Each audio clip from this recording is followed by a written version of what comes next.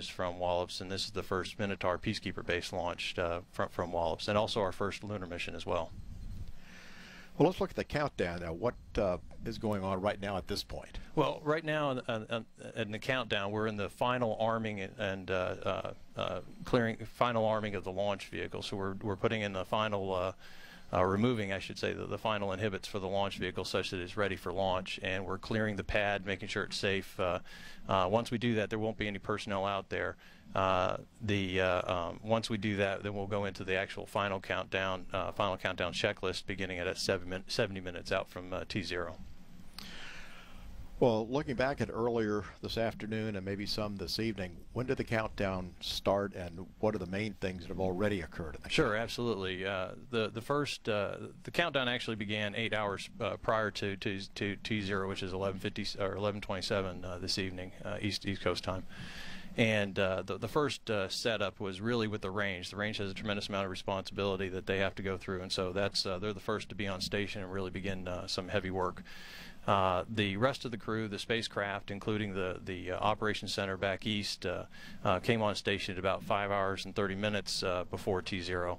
And the first thing we did is a bunch of, we establish our comm checks, and the next step is really to establish communications with the vehicle, the launch vehicle, with the downrange assets, the C-band radars, and as well as checking out our TDRS and data relay satellite system links. We've already checked out the entire launch vehicle, internal electronics and avionics, and the space vehicle is doing very well. And we rolled the tower, which was a major event, removed it, the mobile access tower, and at 4 hours and 30 minutes from T0. And at this point, what's going to happen moving forward, once we clear the pad, is we're going to redo all those same checks that we did earlier, the communications checks, the avionics checks, the navigation checks. And at about T-minus 12 is when it gets really interesting, and that's when we actually load the flight computer with the launch time and begin our auto sequence set of steps. Now, I know you monitored the weather briefing, which was about a half hour ago. Can you tell us a little bit about what was in that and what we can look forward to at T0? Yeah, absolutely. Much better than our actual dress rehearsal. We actually have very clean and green weather right now. It's actually fantastic for a good night for a launch. Well, thank you, Colonel Gillespie, and we're looking forward to the remainder of the countdown, and thank you very much for coming and talking to us. We're at T-minus 1 hour, 51 minutes, and counting. This is Minotaur Launch Control.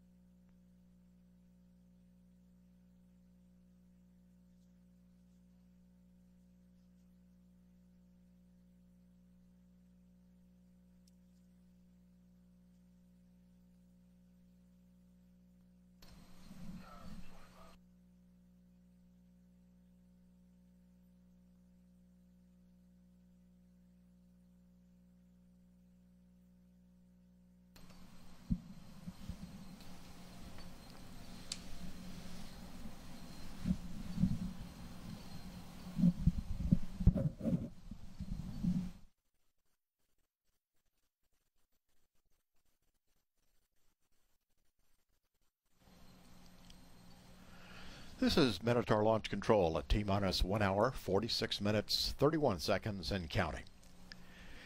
We're joined now by Keith Kohler, who is based here at the Wallops Flight Facility and is joining us as our LADEE mission commentator. Wallops is less well known for some of our other NASA launch sites are, but Wallops has been here doing launches for quite a long time, and their launches are evolving. So, Keith, tell us something about the Wallops Flight Facility. Sure. Thank you, George. The first research rocket launch from Wallops Island occurred on July 4th, 1945. Since that time, Wallops has had a long successful history of launching suborbital rockets and expendable launch vehicles carrying payloads for science research and technology development. With LADEE, Wallops will meet a new milestone, its first launch carrying a spacecraft beyond Earth orbit. But the Wallops Flight Facility, located on Virginia's eastern shore and a mere 4-hour drive from the nation's capital, is more than NASA's rocket launch range.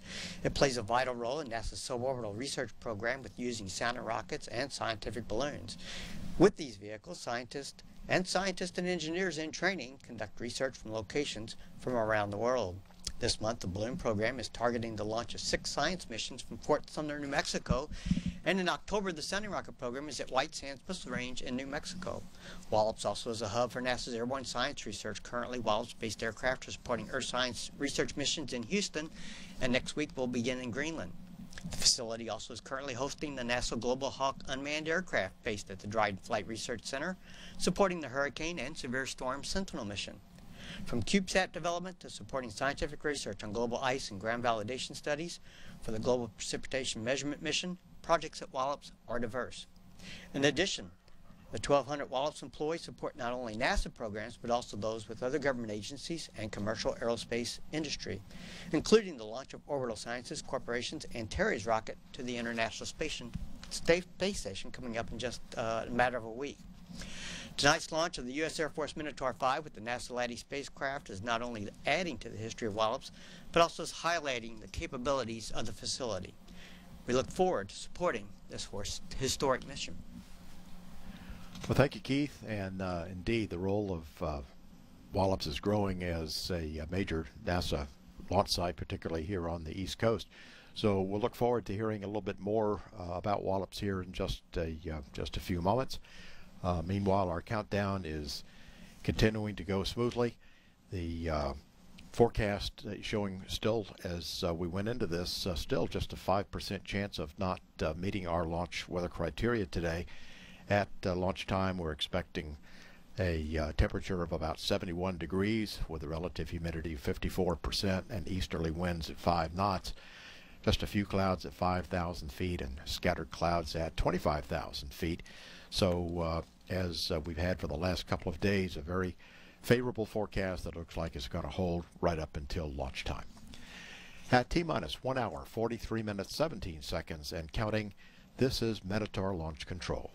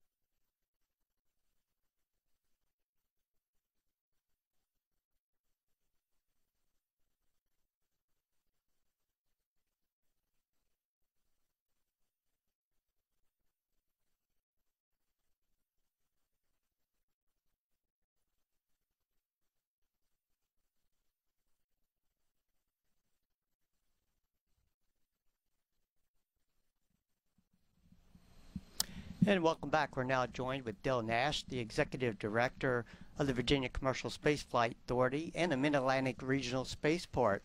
And Dale, obviously the Mars spaceport pad has a huge part of this mission. Can you explain what is Mars and what's its role in this mission? Well, certainly it is the very short runway where this rocket takes off at. But Mars itself, the Mid-Atlantic Regional Spaceport came about as part of the nation's and NASA's Commercial Space Act, which encouraged states to get into the space business. In Virginia, with Wallops Island here, chose to get into the space business beginning in about 1979 or 1997. Excuse me, got reversed there. Began to develop this launch pad 0B, and it has seen about 5 launches.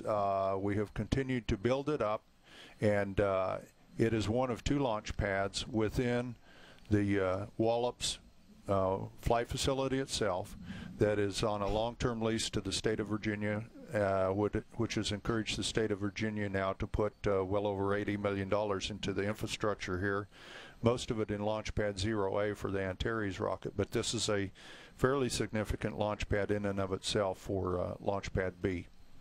Thank you, Dale. What was the process for preparing this vehicle? When did we start to stack and get everything ready for this launch? Backing up just a little bit, since this is a lot bigger rocket, to prepare the pad in the first place, we had to increase the space, the concrete space on the pad by about 4,600 square feet with pilings, reinforced concrete to take a 500-ton crane, which would lift the rocket, and Type 2 transporters, which the Air Force uses to transport these fairly heavy rocket motors around. We extended the gantry height to 127 feet to accommodate the taller rocket and the payload, and we had to make the platforms bigger to accommodate the 92-inch diameter rocket. So that started well over 18 months ago, and then we had run a Pathfinder to make sure everything went fine, and it did go well. But the rocket motors arrived here July 30th.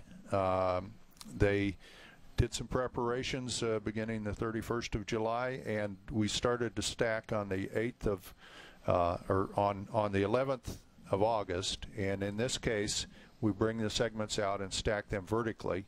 So on the 11th and 12th we stacked the first, second, and third stages of the rocket. On the 14th we put the 4th stage up, and on the 24th we put the 5th stage up. So it went together pretty fast, has gone together very smooth. My congratulations to the Mars team and certainly the Orbital team. They have done this before and moved out quite swiftly on it and very smoothly. So great. So we have this launch tonight, and really you have a pretty busy schedule coming up between the 2 pads that you guys have coming up this fall. So what's on your plate coming up for the next few months? What's on our plate is to get this launch off tonight. We certainly hope that all goes well, and as you have said, the countdown is going extremely well. Great rocket, great weather, very capable launch pad. If we launch tonight, we follow up 11 days from now with the COTS Orb D1 mission to the International Space Station. That will be the first delivery of the Cygnus cargo vehicle to the International Space Station. Then on November 4th, we will follow up with an ORS-3 mission, a Minotaur one, a Minuteman derivative, where this is an MX derivative rocket. And then in mid-December, we will deliver cargo again to the International Space Station with the Antares and on the first cargo resupply mission, Orb D1. So it is very busy, and it's exactly what you want. I guess it's like people who will complain they pay too much taxes. Most people want that problem. When you're in the launch business, you want to be very busy, and we're working quite a bit of overtime with our folks, but I see a lot of happy faces out there ready to get this one off and move on to the next one. Okay, well, thank you, Del. Glad you Thank could you. join us, and good luck tonight, and hope everything goes well. Absolutely. Thank you. Okay, we're now at T-minus 1 hour, 35 minutes, and 17 seconds for the launch of the LADEE spacecraft on the Air Force Minotaur 5. This is Wallops Launch Control.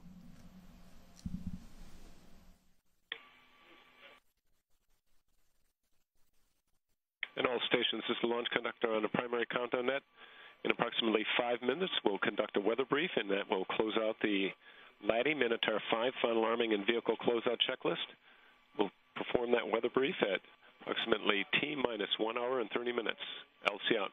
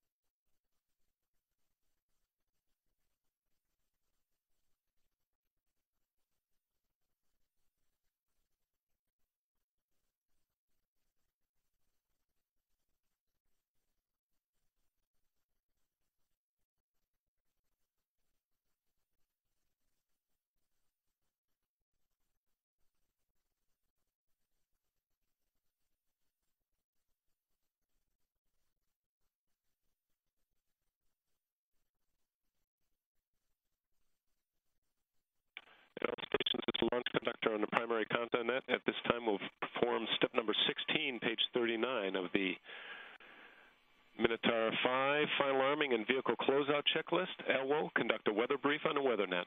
LWO moving to the weather net. Okay, all stations on the WeatherNet Channel 4, this is the project manager. All stations acknowledge when polled. LWO. LWO here. RSO. RSO. LC. LC. MD. MD. And TD. TD. LWO, please proceed with weather briefing. CLWO with a T-minus 130 weather update. Currently, we have high pressure still building into the region. Nothing significant as far as any precipitation or cloudiness near us. Nothing significant on the radar. Nearest precipitation echoes well off the South Carolina coastal region. Nothing near Coquina and nothing near us. That's all anomalous propagation you see on the radar depiction right now.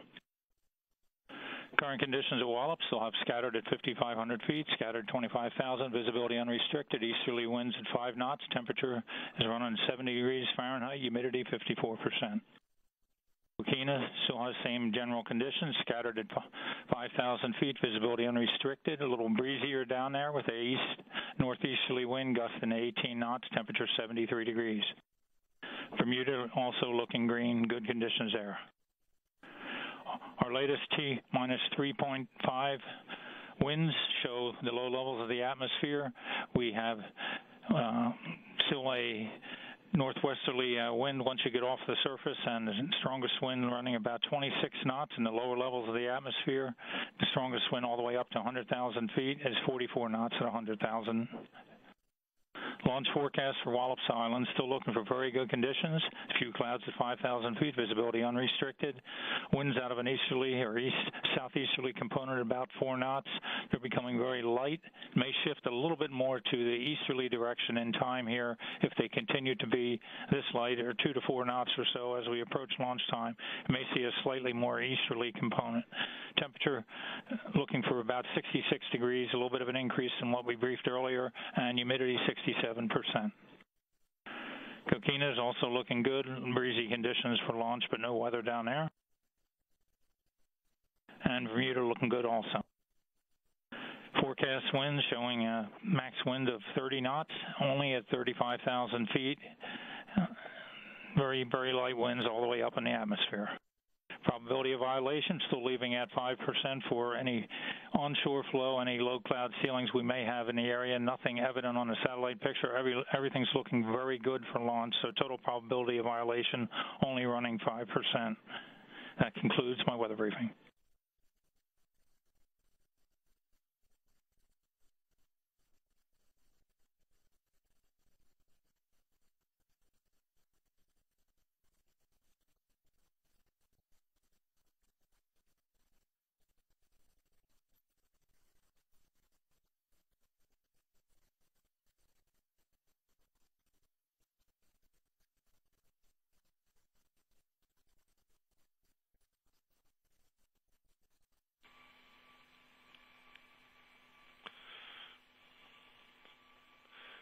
All stations, this is the launch conductor and primary countdown net.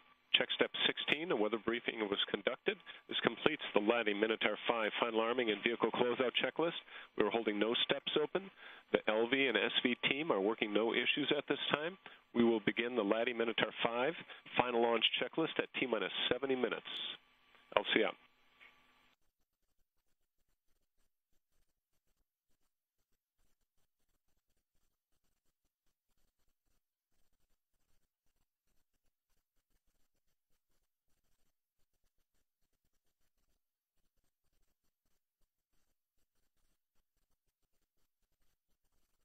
It's 1 hour, 25 minutes.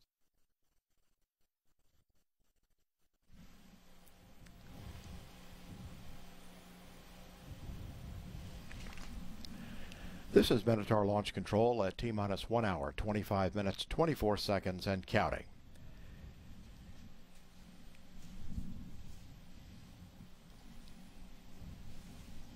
Joining us now is Ron Graby, the Executive Vice President and General Manager of Orbital Sciences Launch Systems Group. And Ron, we've just come from a very successful launch at Vandenberg Air Force Base of NASA's Iris Observatory on an Orbital Sciences Pegasus XR rocket. And now we're here tonight at Wallops Island on the East Coast with Orbital conducting the countdown operations for the Minotaur 5. So with another one coming up even just a couple more weeks from now, Orbital is maintaining a dual launch capability for both the West Coast and the East Coast? Hey, yes, we are, George, and certainly it seems like it was just days or weeks ago that we were at Vandenberg Air Force Base for the Iris launch. I guess in reality it was back at the end of June, but seems much closer than that.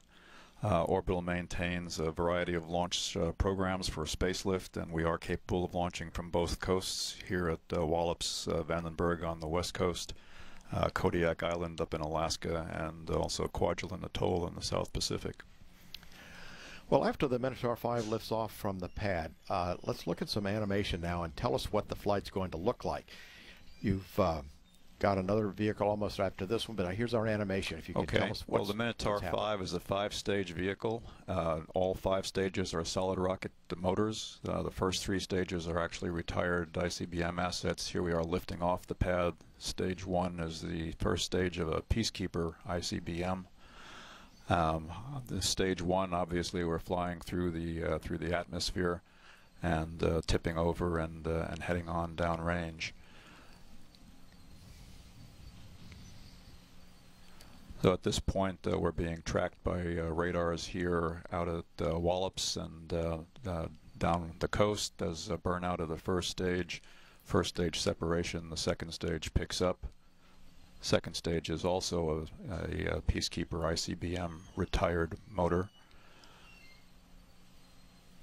All of these solid rocket motors burn for somewhere in the duration of 60 to 90 seconds. That seems to be a rule for solid rocket motors. There's burnout of the second stage. And third stage ignition.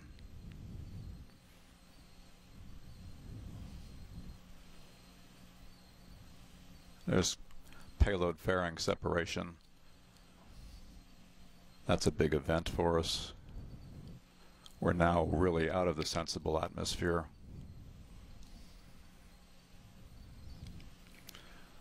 Stage 3 burnout is followed by a significant coast of about 4 minutes. At that point, our communications really switches over to TDRS. There's stage 3 separation. Stage 4 ignition. Stage 4 is a commercial motor provided by ATK. Stage 4 burnout is followed by a longer coast, about a 10-minute coast. And during that coast, we actually start to spin up stage 5. This is to provide stability to the stage as it burns.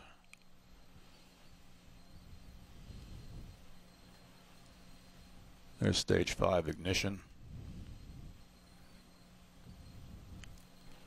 And then following stage 5 burnout, we actually despin prior to spacecraft SEP, and that's the process you see going on there.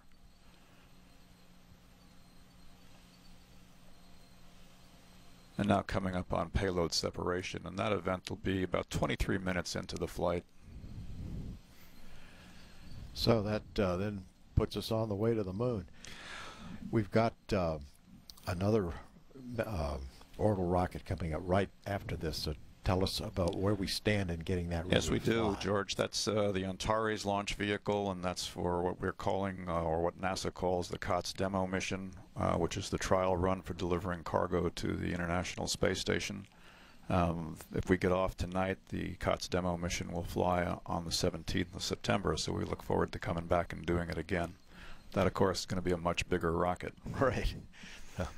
Well, Ron, thank you very much, and we look forward to speaking with you again on some of the other upcoming orbital missions. Thank you very much. My pleasure, George. You know, it's not every night that you get to put something on its way to the moon, so this is a pretty exciting mission for all of us. We're at T-minus 1 hour, 20 minutes, 20 seconds, and counting. This is Minotaur Launch Control.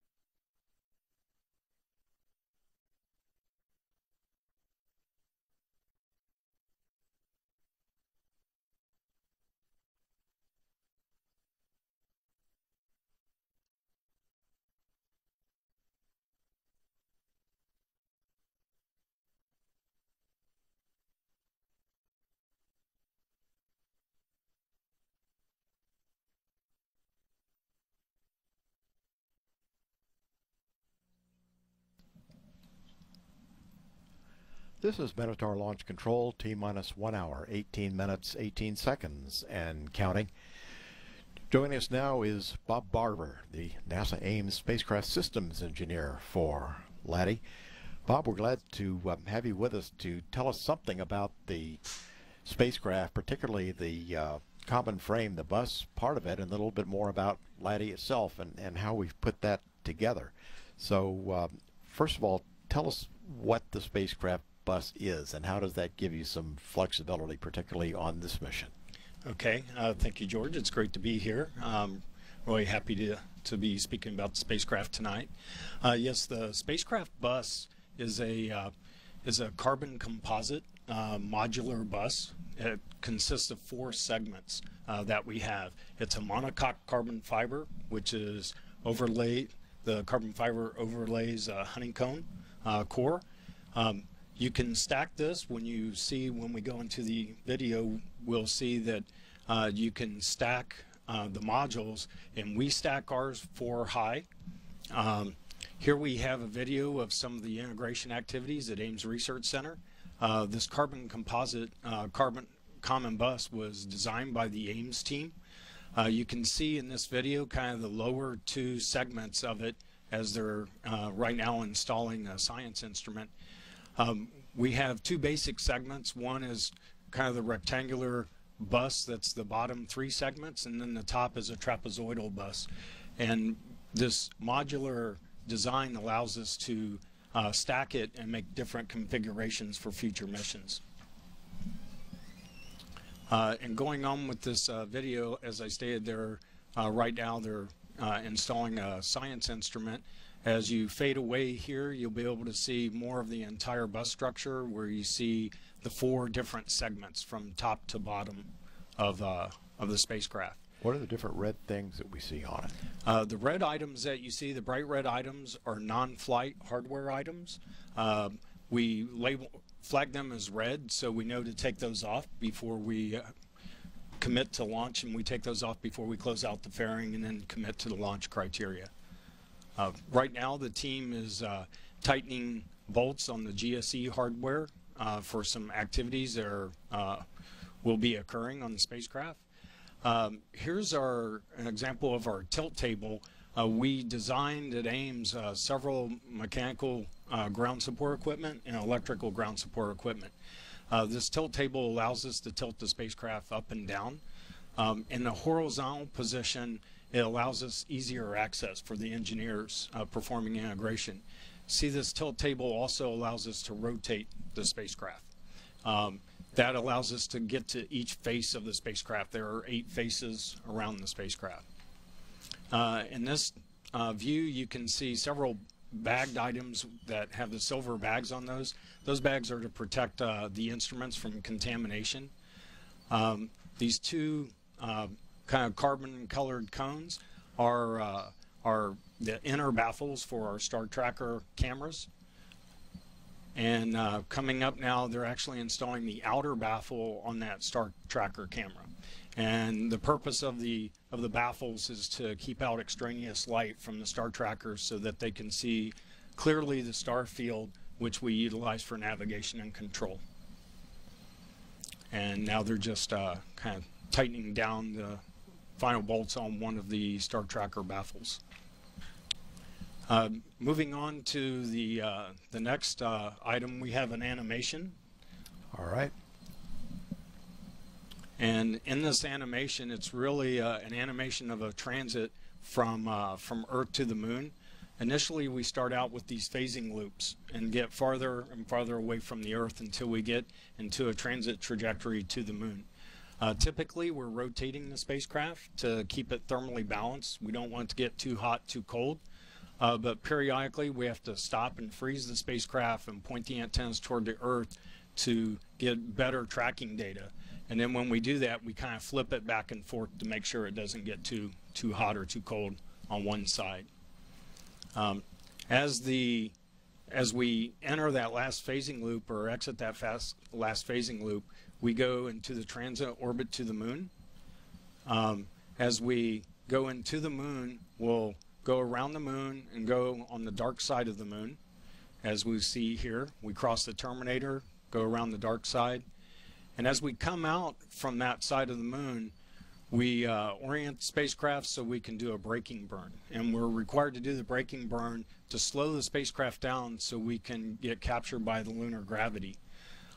We do that burn to get in our initial lunar orbit, and then we have 2 additional orbit burns that we do to finalize our orbit and get in our configuration so we can start commissioning of the spacecraft, and then also the science phase.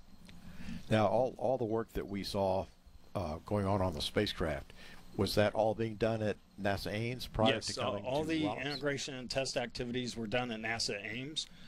It was supported by engineering and integration and test teams and the payload teams from both Goddard and the Ames Center. Ames led the INT effort. With few exceptions, all of the testing was done at Ames, including the thermal vac testing, and then all the assembly activities were done at Ames. And just a little bit about the Goddard instrument that's on there. The Goddard instrument is the neutral mass spectrometer that's on there, and I think Rick may be talking about that later. We also have an Ames instrument, the ultraviolet visible spectrometer, and then a last instrument called the lunar dust experiment, and then we also have the LaserCom demo that's right, on that's the spacecraft. sort of the one I was referring to. So we've got the Yeah, 3 and that's instruments. the LaserCom demo is by MIT Lincoln Labs. Right, the 3 instruments and then the technology. The laser. demo, right. yes. So, all right, well, thank you very much for giving some insight on the spacecraft activities going on at Ames, because this is something that's unique for Ames in that the entire project has been conceived and the spacecraft put together, integrated, tested, all at Ames, and then shipped here to the East Coast, essentially ready to launch. Is that Yes, about right? that's correct. And I think the LADEE team is very excited to see our designed and tested common bus architecture come out to Wallops. It's our first flight, our first mission of this architecture, so we're really looking forward to that, and we're very excited to see that fly on Minotaur 5's first flight. Well, Bob, thanks very much, and I know you're looking forward to what's going to be happening here in about another hour or so, and best of luck. I know you're going to be looking forward to seeing some of that data when it starts to come back from the spacecraft. Very much looking forward to it. We're now at T-minus 1 hour, 10 minutes, 35 seconds, and counting. This is Minotaur Launch Control.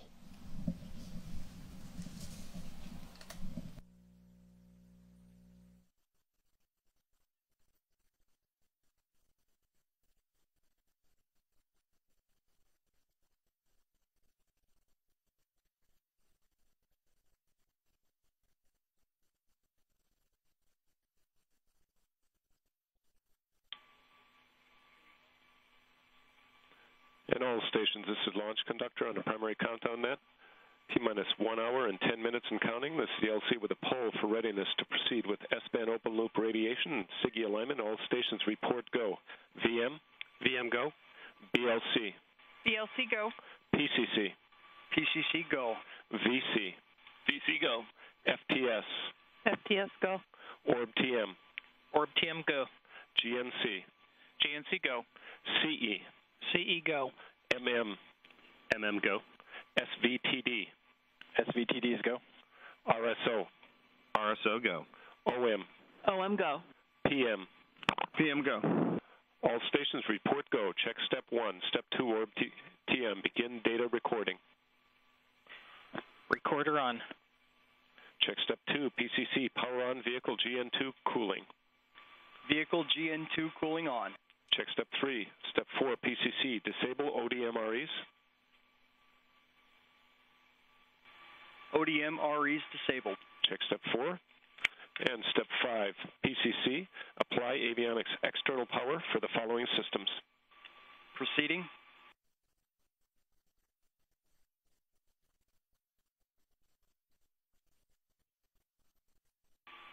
Avionics mock.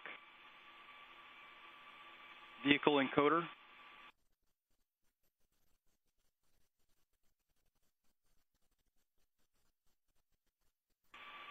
Booster mock. SIGI,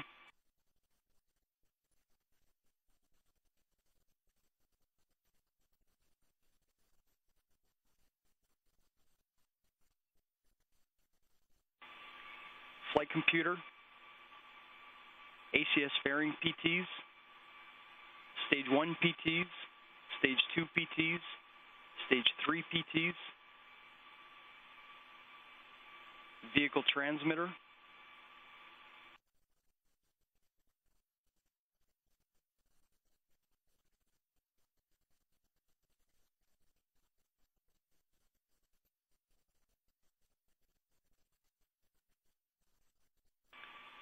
Stage 5 Mach,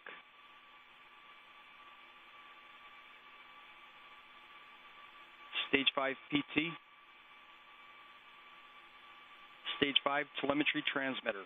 Required avionics on external power. Copy that, PCC. Check Step 5. Step 6, OM. Verify AOS for Link 40 and Link 84. Proceeding. Copy that. AOS for all links. Check Step 6. Step 7, OM. Begin S-band open loop signal strength verification. Proceeding. Check Step 7. Step 8, PCC. Apply Stage 5 internal power on the following systems.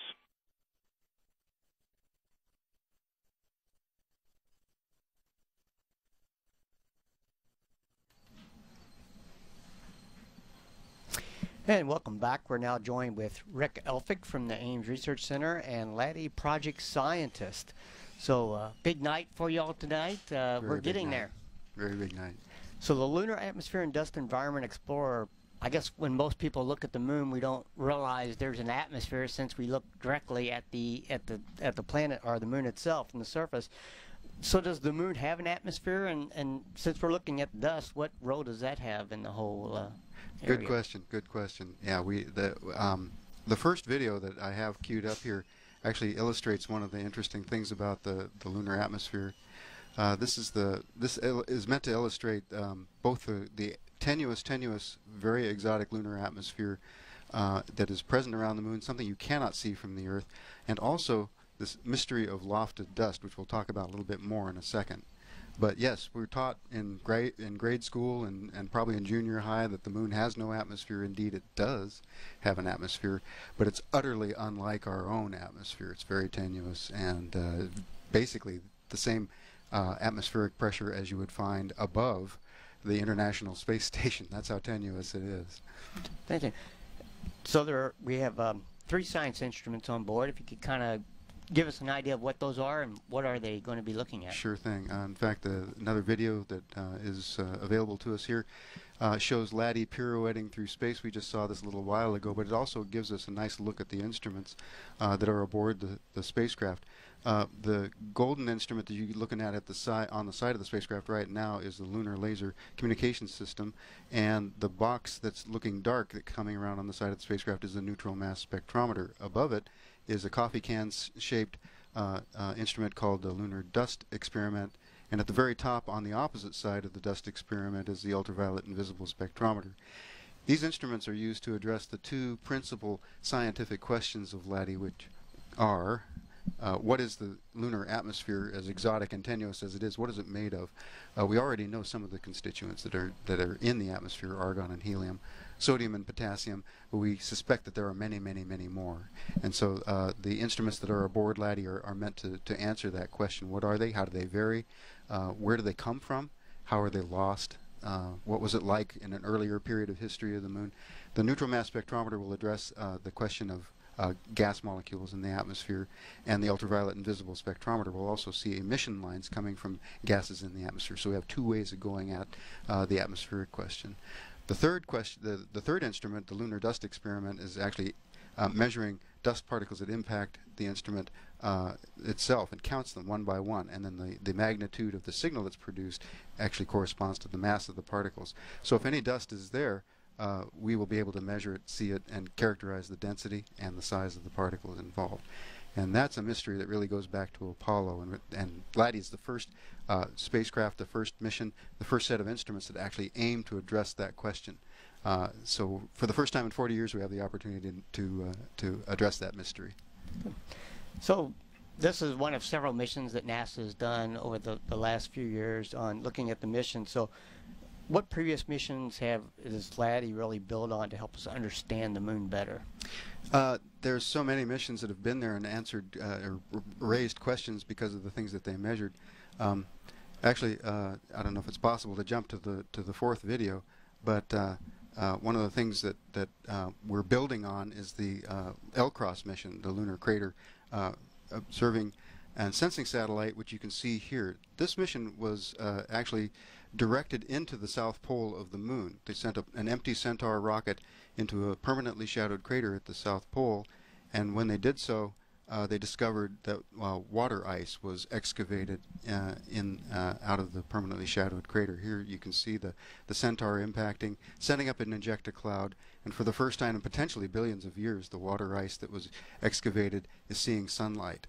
And then the shepherding spacecraft shown here is actually looking at the water ice signatures in the infrared spectrum. Well, what has this got to do with LADEE? LADEE is going to measure components in the lunar atmosphere, and one of them we haven't seen yet but may be there is water. And so one of the questions is, how did the ice get to these locations in the polar regions?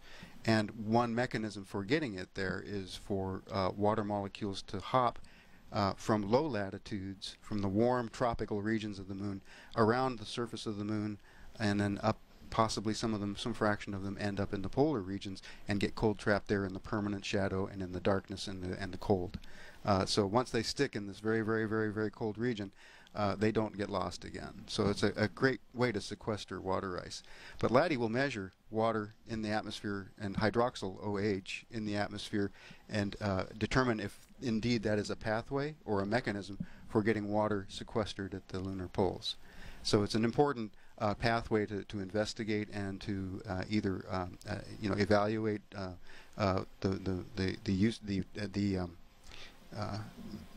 the magnitude of the effect, or whether it's really something like cometary impacts that are delivering the ice to it.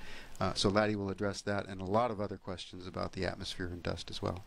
Great, Rick. So we're getting close to launch here, coming up on T-minus 1 hour. So good luck on the launch tonight, and then hopefully in just a couple months you'll start getting some data that will help answer some of those questions. Yes, sir. I'm really looking forward to it. We've been waiting a long time. We're ready to go.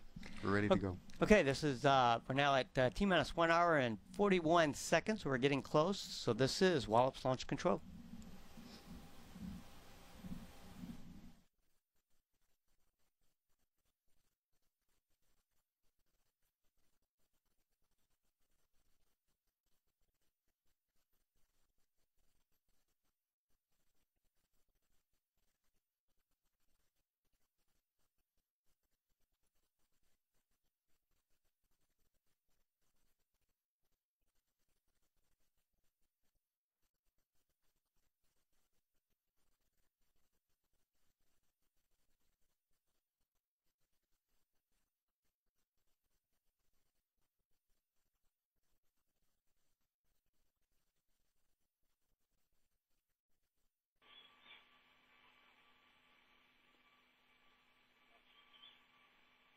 TDRS test transmitter powered on. Copy that. ORB-TM, check step 22. Step 23, ORB-TM, evaluate power bus voltage and current. Test power nominal. Check step 23. Step 24, ORB-TM, configure DCOM for TDRS playback.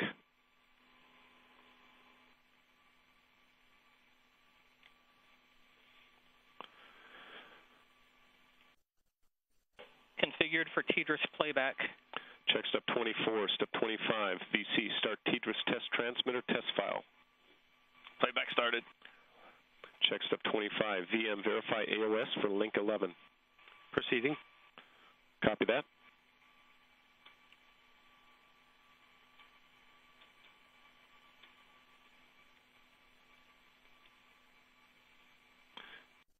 And all stations were currently complete through step 25, page 45 of the LADEE Minotaur 5 final launch checklist. Standing by step number 26. This time the LV and SV team are working no issues, and the spacecraft or the range team are working no issues.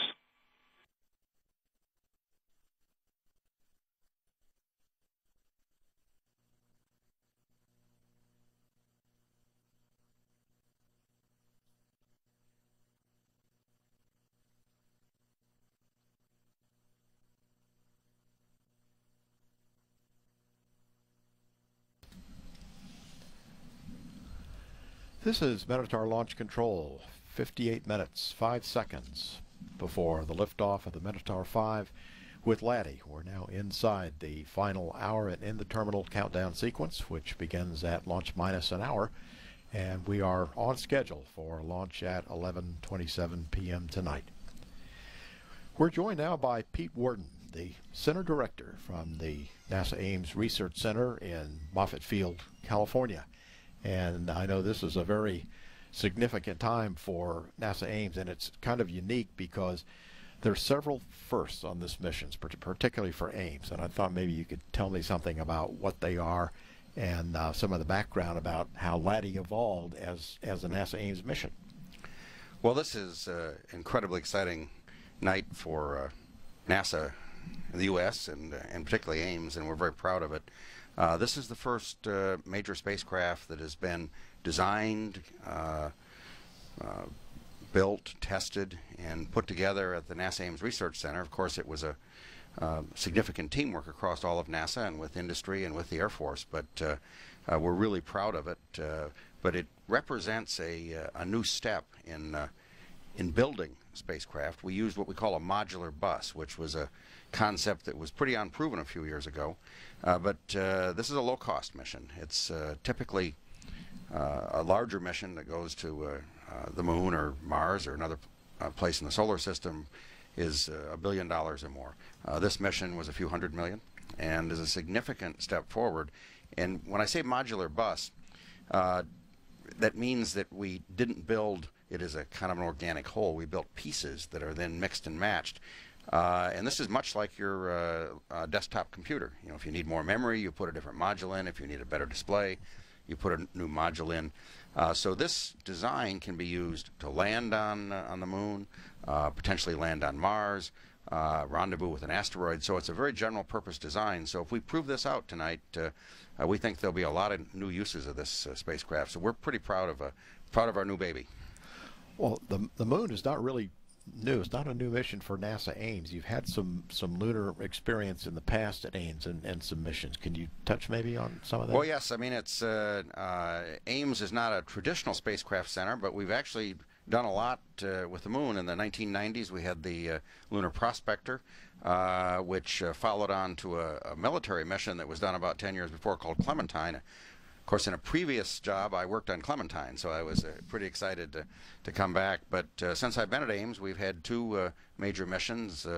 The mission that was discussed here a little earlier, the Lunar Crater Observing and Sensing Satellite, proved that there was ice on the moon, that the previous spacecraft, such as Clementine and the Lunar Prospector, indicated was there. So this is our fourth mission that I've been involved with, and the third Ames lunar mission, and we're now in the planning stages, if everything goes well, for some potentially some other missions later this decade. The Spacecraft Control Center for LADEE is at NASA Ames, and from right after launch and until the end of mission. So maybe you could also touch a little bit about the control center at Ames and its prime function during the flight. And we've got a live picture here. If you can tell us maybe what we're seeing there. Well, our team at Ames, once the mission is launched, they take control of the spacecraft. Of course, the science control is at the Goddard Space Flight Center, but the flying of the spacecraft will be done at this operations center at Ames. It's kind of exciting. We're right now flying a couple other missions there as well, including a solar mission called the Interface Region Imaging Spectrograph.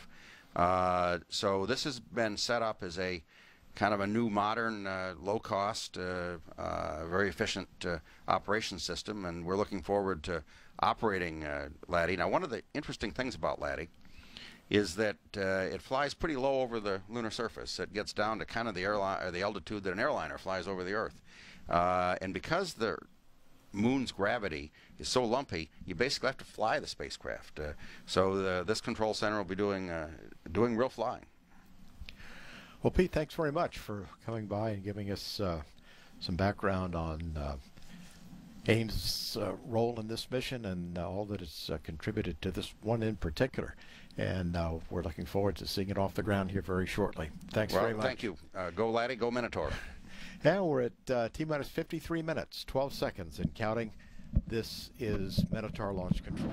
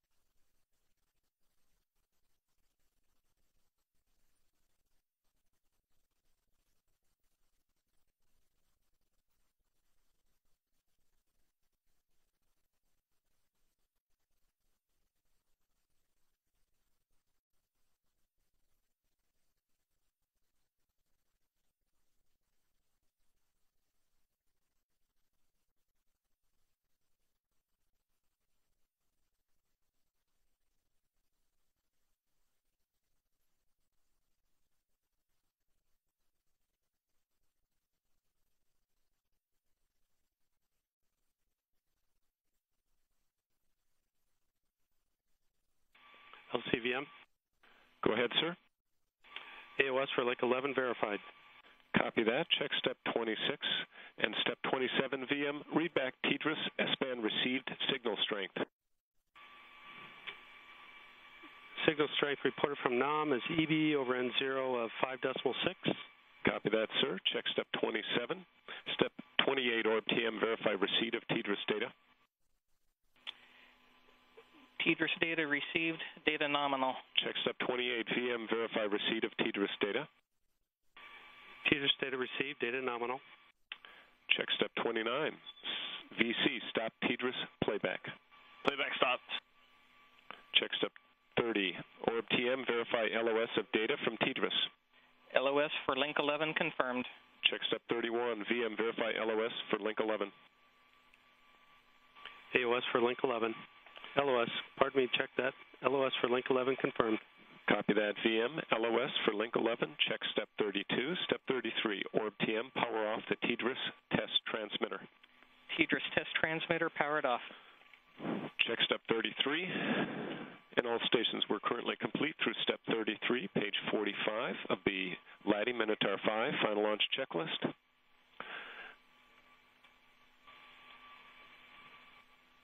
Non-BM, we have concluded.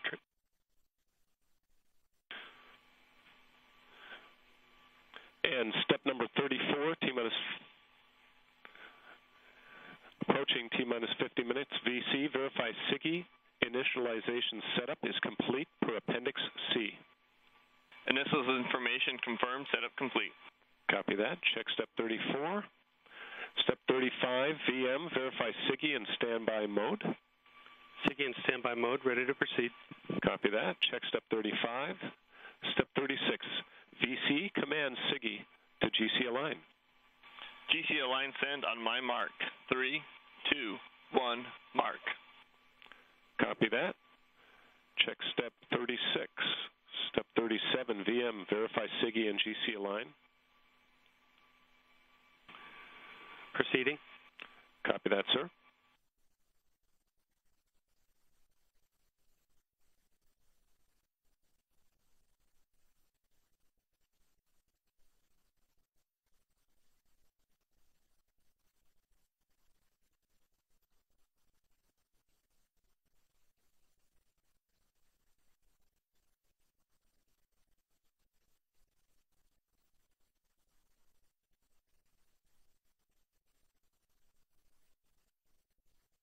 SIGI and GC align.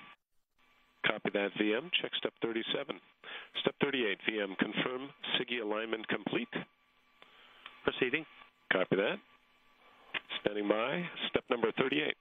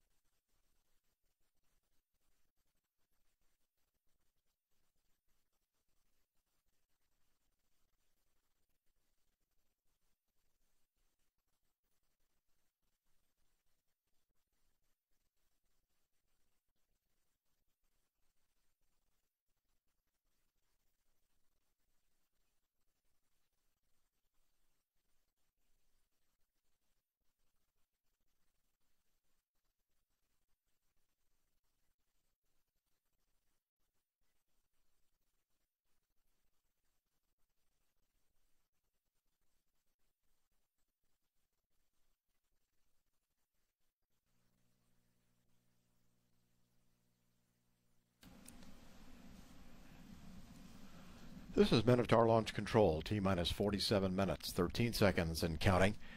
Right now, the launch team is going through final checkout of the so-called SIGI, that's the guidance and navigation system for the Minotaur rocket, and also some final checks of the flight computer.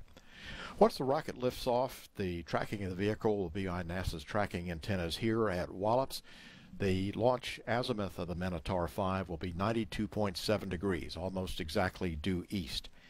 About 23 seconds after liftoff, the Coquina tracking station, which is located on the Outer Banks just north of Kitty Hawk, will also acquire the rocket.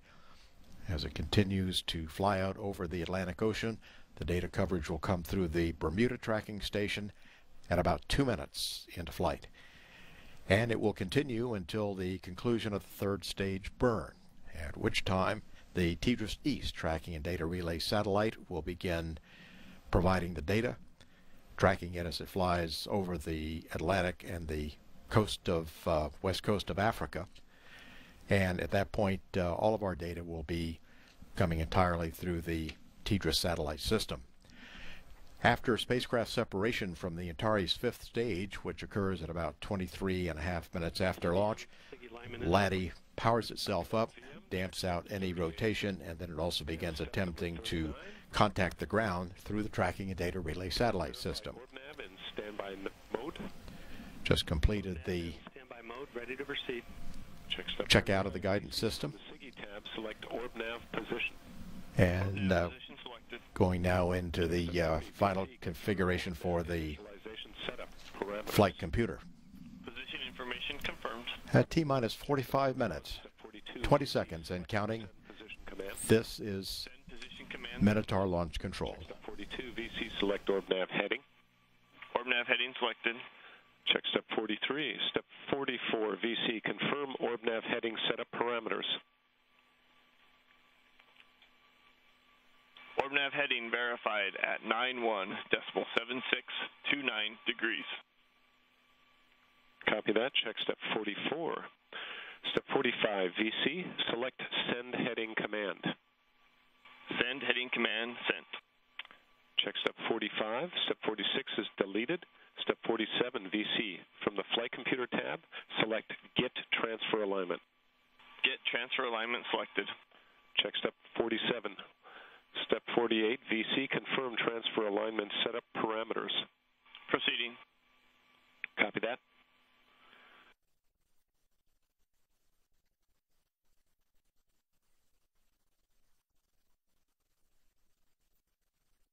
Transfer alignment information confirmed. Copy that, VC. Check step 48. Step 49, VC, select send transfer alignment command. Send transfer alignment command sent. Check step 49. VM, verify transfer alignment parameter values in telemetry. Proceeding.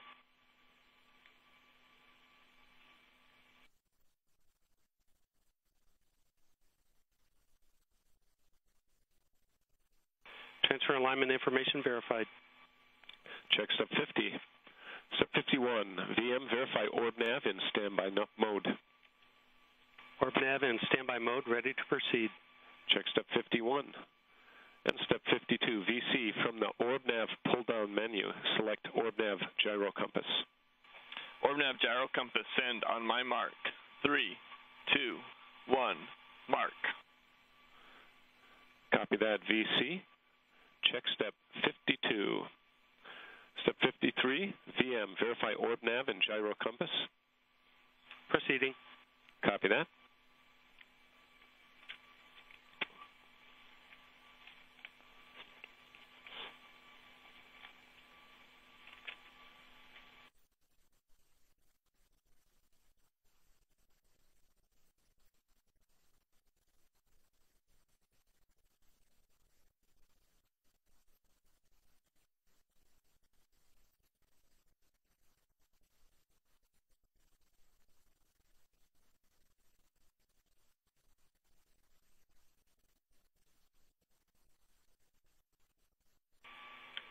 Orb nav and gyro compass. Copy that, VM. Check step 53. Step 53.1, VM, verify OrbNav heading.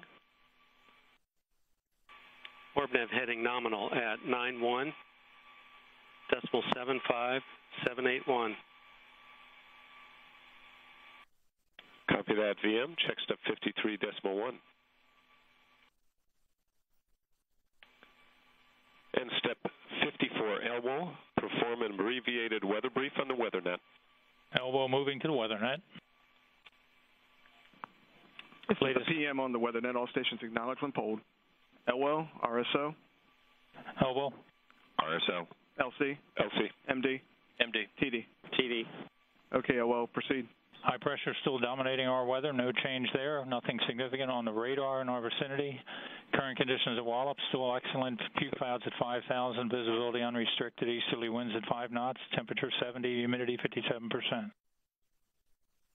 Good conditions at Coquina and Bermuda. Latest observed winds 2.5 hours prior to launch show max winds occurring in the about 23 knots, and the lower levels of the atmosphere increasing only to 30 knots at 95,000 feet. Our forecast weather for launch time, looking for few clouds at 5,000 feet, visibility unrestricted, east-southeasterly winds at 4 knots, temperature 68 degrees, humidity 60%. Coquina also looking at excellent conditions there, and Bermuda, same. Our forecast winds for launch, again looking very light winds all the way up in the atmosphere, nothing more than 30 knots, maxing out at 35,000 feet. Probability of violating any of our weather constraints, including space weather, is 0. We have absolutely nothing that's going to stop our launch. That concludes my weather briefing. Copy all well. RSO blast and toxics update.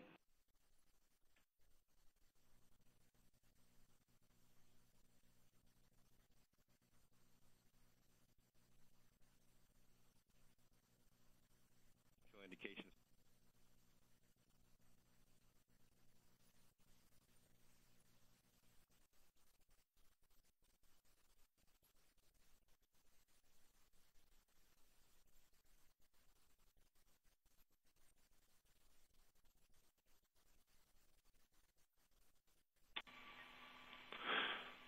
All stations, this is the launch conductor on the primary contact net. Step number 50 is complete. Weather brief is completed, and strike that. Step number 54 is completed. Elbow was completed a weather brief. Check step 54, step 55. VM verifies SIGI heading. Proceeding. Copy that, sir.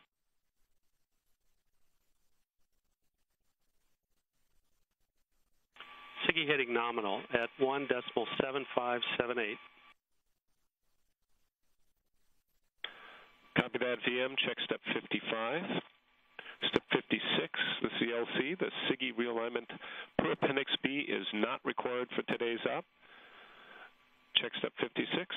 Step 57, CE. Verify launch day RBF checklist is complete. Launch day RBF checklist is complete. Copy that. Check step 57.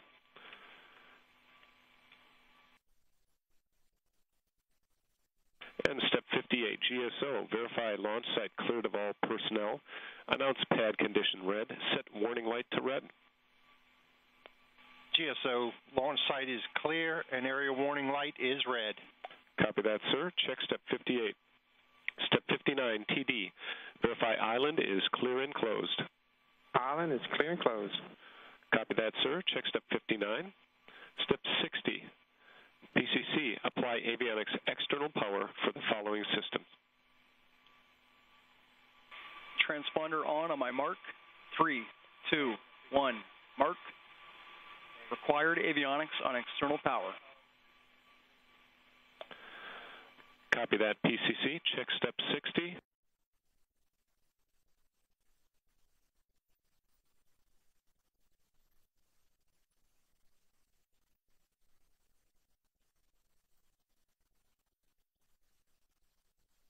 And OM, step 61, begin transponder interrogation at time, hour 02, minute 51, second 00 UTC.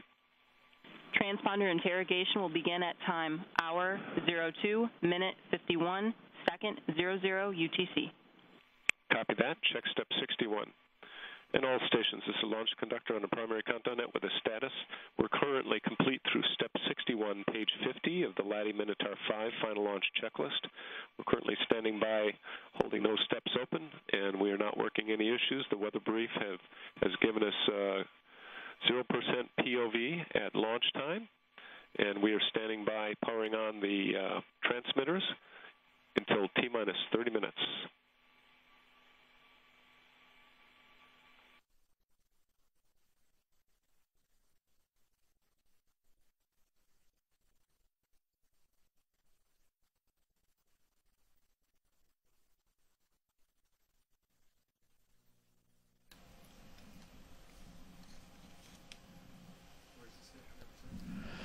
This is Minotaur Launch Control at T-minus 36 minutes, 21 seconds and counting.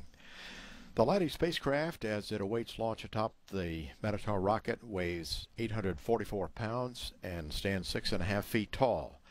The spacecraft has 3 lunar science instruments and 1 new technology demonstration, as we've heard. Once at the moon, the spacecraft will be in a very low orbit, only about 31 miles above the surface for the majority of its 100 days of science operations. However, at times, LADEE's periapsis pass, or low point of the orbit, will bring it as low as just 12 miles above the lunar surface. The moon's atmosphere on the surface is comparable to the very outer fringes of Earth's atmosphere where the International Space Station orbits, but the lunar atmosphere is actually still considered a vacuum.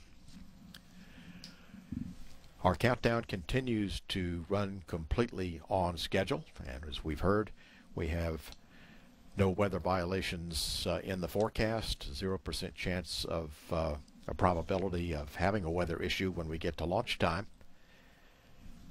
At T-minus 35 minutes, 10 seconds, and counting, this is Minotaur Launch Control.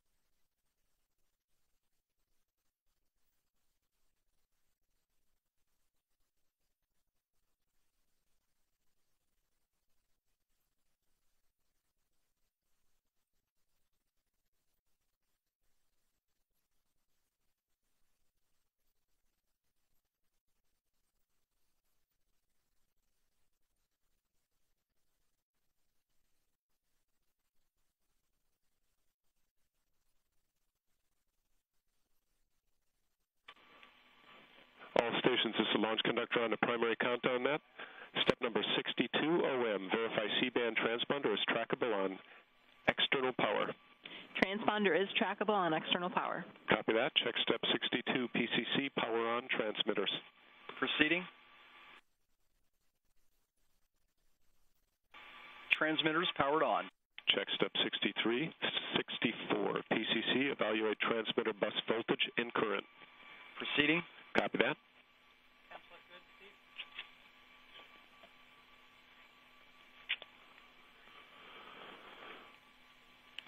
Transmitter bus power nominal. Copy that. Check step 64, OM, verify AOS on link 40 and link 84. AOS for all links. Check step 65, FSO, acknowledge SIGI data now valid for TMIG data evaluation. TMIG data now valid. Copy that. Check step 67. Step 60, strike that. Check step 66. Step 67, this is LC with a poll for readiness for FTS external power test. All stations report go. VM. VM go. BLC. BLC go. PCC. PCC go. FTS. FTS go. GSO. GSO go. And FSO. FSO go. Copy that. All stations report go. Check step 67. 68, GSO, verify FTS A and B are safe. GSO, FTS is safe. Check step 68, FSO, bring up UHF transmitters with tone 4 on. Proceeding. Copy that.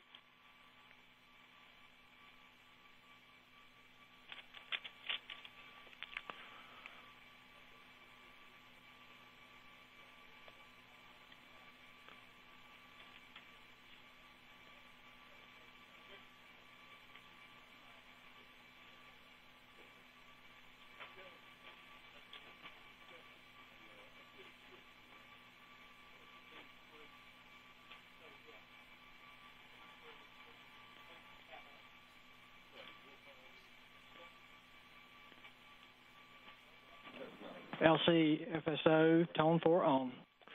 Copy that, FSO. Check step 69. FT.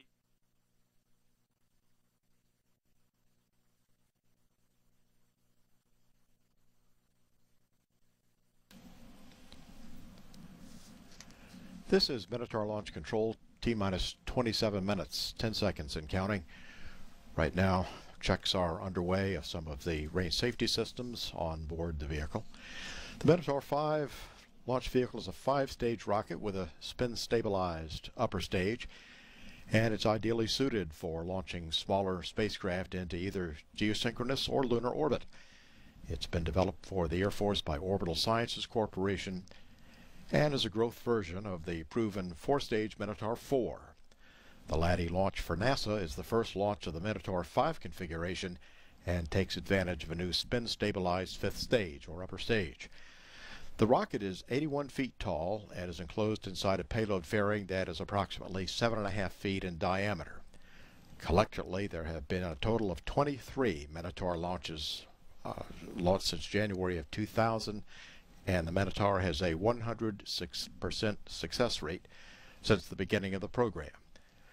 Stage 5, the upper stage with LADEE, was stacked atop the Minotaur 5 on August 24th.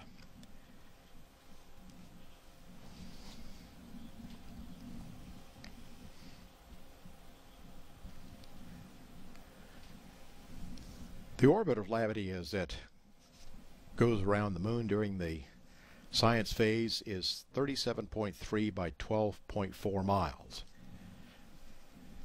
The arrival date at the moon, based on a launch tonight, will be October 6th. There are 30 panels of solar cells on the spacecraft. The weight of LADEE at launch is 844.4 pounds. It is 7.7 feet tall and 4 3/4 feet wide.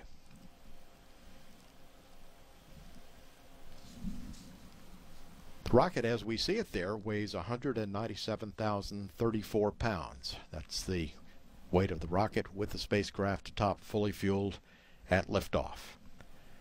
And as we mentioned, the azimuth of the rocket as it flies off the coast is 92.7 degrees and should be visible through much of New England with the favorable weather that we have tonight.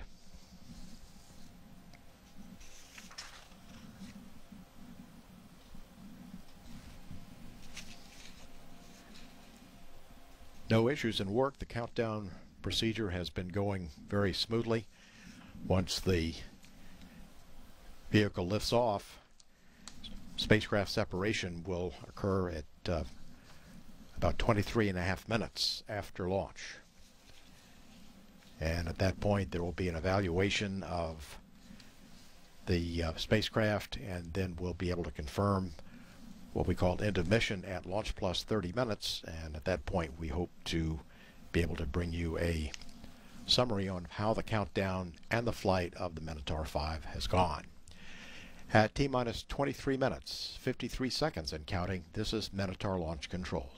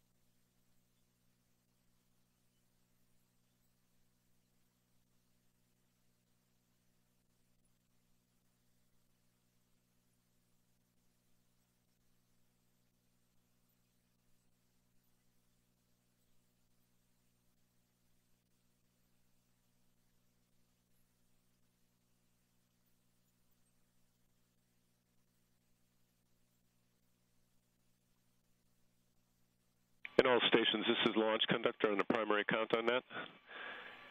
We're currently standing by step number 76. We're complete through step 75, page 52 of the LADEE Minotaur 5 final launch checklist. Pick up step number 76 in approximately 2 minutes at T-minus 20 minutes. Currently, the LV and SV and range team are working no issues. And our weather launched at launch time is currently forecast to be 0% POV.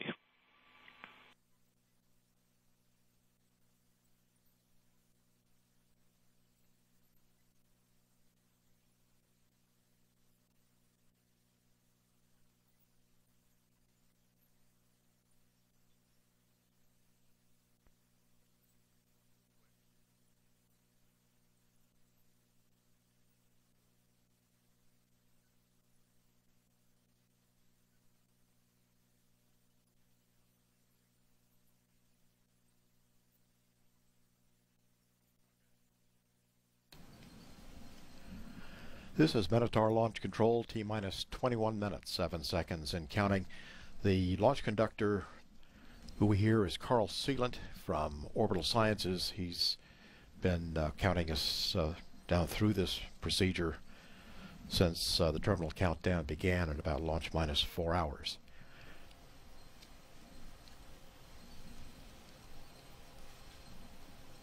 All of our pad operations are complete. They've released the final weather balloon, and no issues there as we've heard.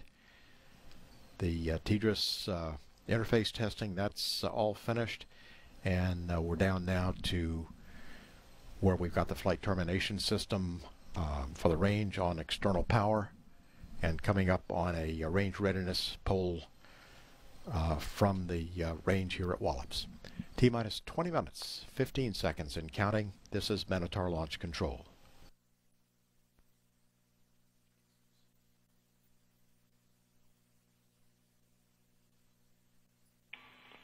In all stations, this is Launch Conductor on the primary countdown net.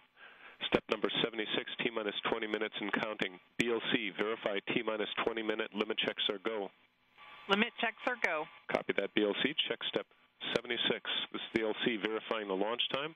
The launch time will be year 2013, hour day 250, hour 03, minute 27, second 00, UTC. Check step 77.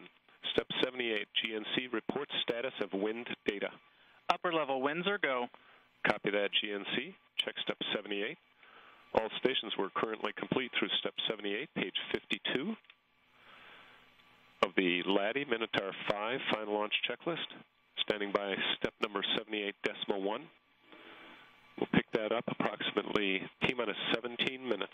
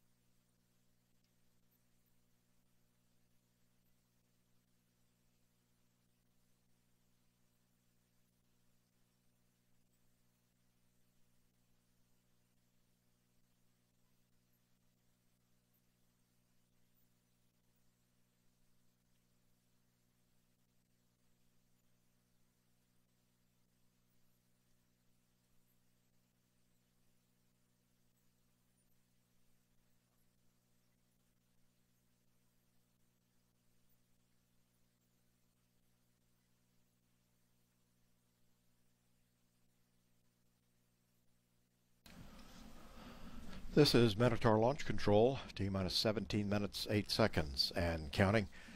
Our next step in the checklist will come at T-minus 14 minutes. The final launch readiness poll. All stations report go. VM. VM go. BLC. BLC go. PCC. PCC go. VC. VC is go. FTS. FTS go. ORB-TM. ORB-TM go. GNC. GNC go. OME. OME is go. CE. CE go. SVTD. SVTD go. MM. MM go. OMM. OMM is go. GSO. GSO is go. OM. OM is go. PM. PM is go. FSO. FSO is go. RSO. RSO is go. Orbital. Orbital is go. Task. TAS is go. LVSM. LVSM is go. SVPM. SVPM is go. MD. MD is go. And TD. TD is go. Copy that. All stations report go. Check step 78.1. Standing by step number 79 at T-minus 14 minutes. And all stations were currently complete through step 78.1 of page 53 of the LADEE Minotaur 5 final launch checklist. Currently, the LV and SV team are working no issues, and Arrange is working no issues. Our weather at launch time is projected to be 0% POV. LC out.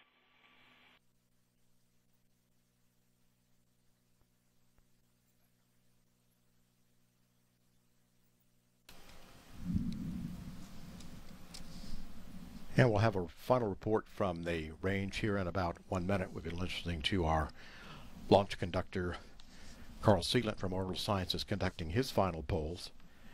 And here very shortly we'll hear verification that we have a complete clear to launch in terms of the impact limit line and the launch danger area.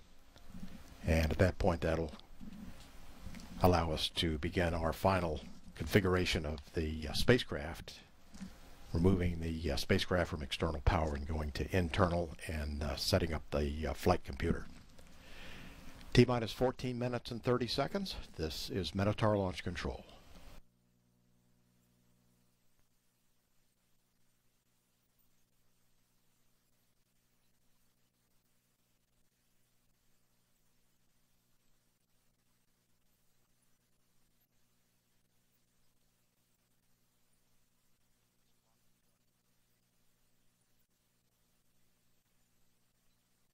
All stations, is the launch conductor and primary countdown at T-minus 14 minutes and counting. TD, verify the hazard area, caution area in the impact limit line are clear for launch. Areas are clear. Copy that. Check step 79.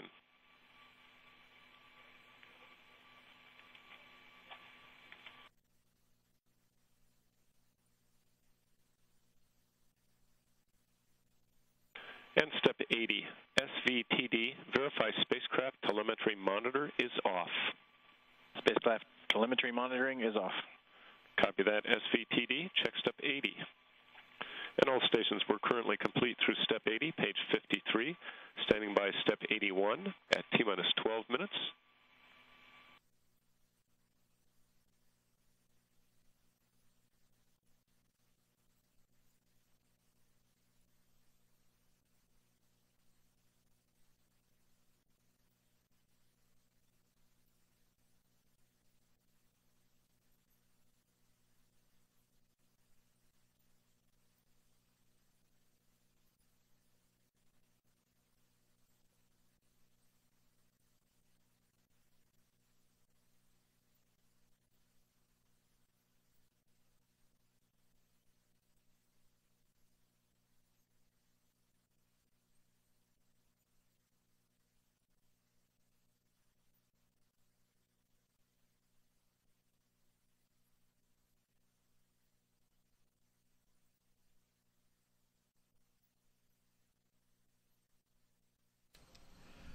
This is Minotaur Launch Control, T-minus 12 minutes, 15 seconds and counting.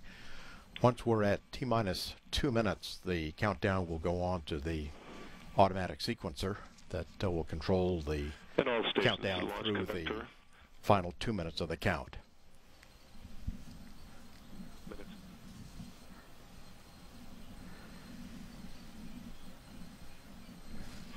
Year And 2013. right now they are entering the launch time into the flight computer.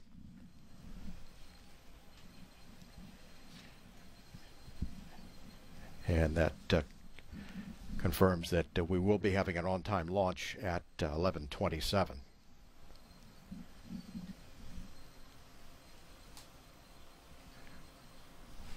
And right now they are confirming that the launch sequencer is set to begin as planned at launch minus 2 minutes. At T-minus 11 minutes, 13 seconds and counting, this is Minotaur Launch Control.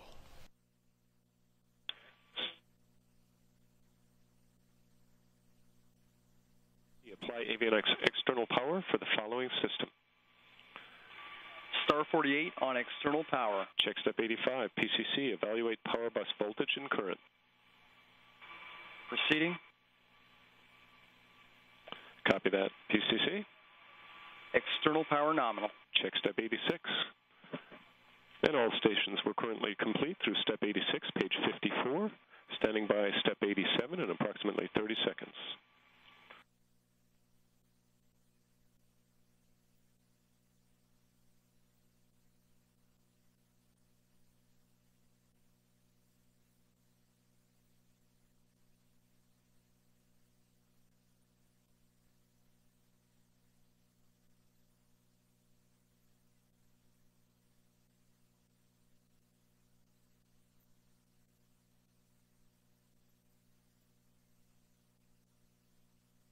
And this is the LC on the primary countdown net. Step 87, T-minus 10 minutes and counting. BLC, verify T-minus 10-minute limit checks are go. Limit checks are go. Copy that. Check step 87. FTS, switch FTS A and B, internal power on. FTS internal power on my mark. 3, 2, 1, mark. Copy that. FTS, check step 88. FTS, switch FTS A and B, external power off.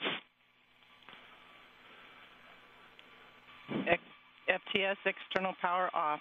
Check step 89. BLC, evaluate FTS A and B, voltage and current. Proceeding. FTS internal power nominal. Check step 90. FSO, send arm command for 2-second duration and continue tone 4. Arm on my mark. 3, 2, 1, mark. +1, +2. Function removed. Tone 4, continue. Copy that. Check step 91. BLC, verify receiver arm indication. FTS arm indication verified. Check step 92. FTS, enable FTLU A and B.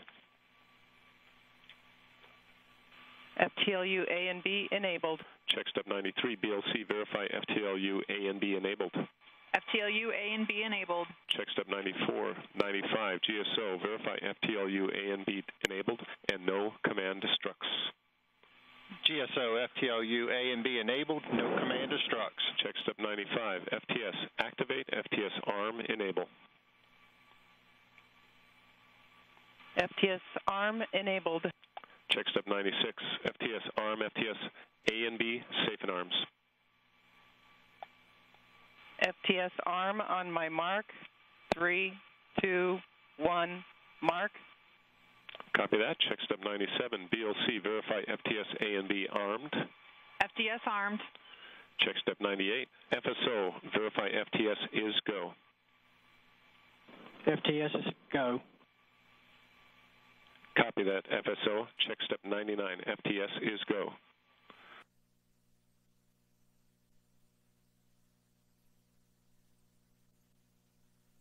And step 100, SVPM, confirm spacecraft configuration checks are go.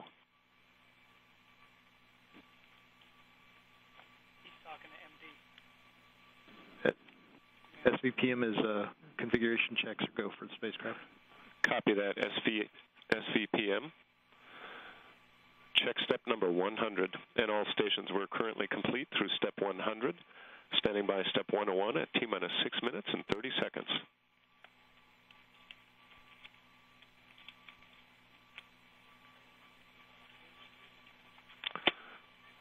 T-minus 7 minutes and counting. Next command will be to request final authorization for launch at T-minus 6.5 minutes.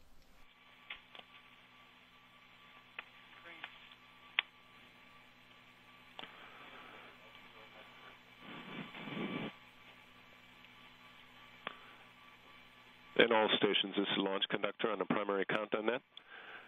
Step 101, T-minus 6 minutes, 30 seconds and counting. Requesting final authorization for launch. All stations report go. MD? MD is go for launch. TD? Clear to launch. Copy that. TD, check step 101, PCC, enable ground ordnance.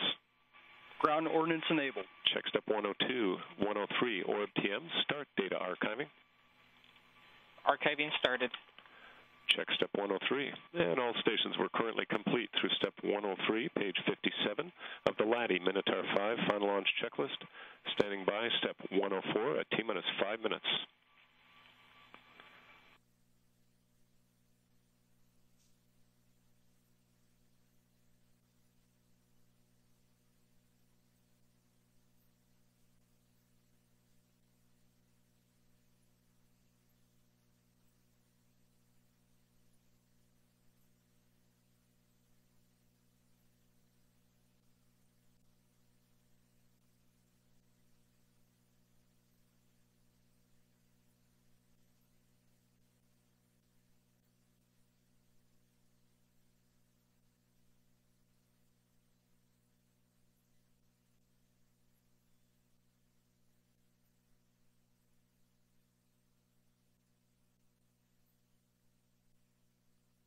all stations, this is the launch conductor on the primary countdown net. T-minus 5 minutes and counting. PCC, switch avionics internal power on. Avionics internal power on my mark. 3, 2, 1, mark. Copy that. PCC, switch avionics internal power on for the following system. Step 104, internal power on. Step 105, star 48 on internal power. Check step 104, 105. PCC, switch avionics external power off. External power off. Check step 106, VC, enable flight computer auto sequencer start. Auto sequencer enabled. Check step 107, PCC, arm the flight computer with the VC. Arm enable on. Flight computer armed. Arm enable off. Check step 108, VM, verify flight computer armed. Flight computer armed. Copy that, VM. Check step 109.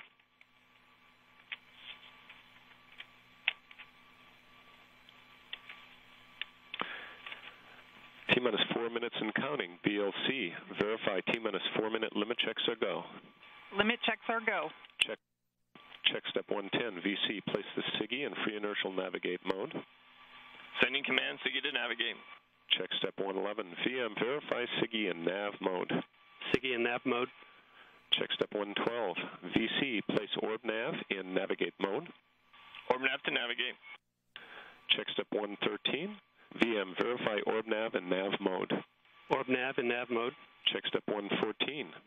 TD, report range green. Range green. Copy that, sir. Check step 115. And all stations were currently complete through step 115, page 58 of the LADEE Minotaur 5 final launch checklist. Standing by step number 116 at T-minus 2 minutes.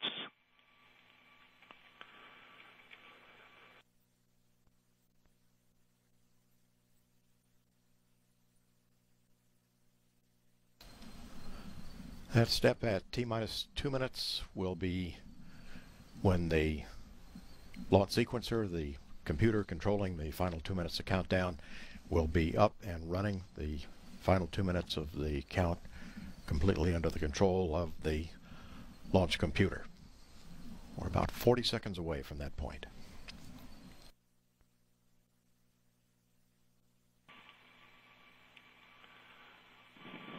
T-minus 2 minutes and 30 seconds.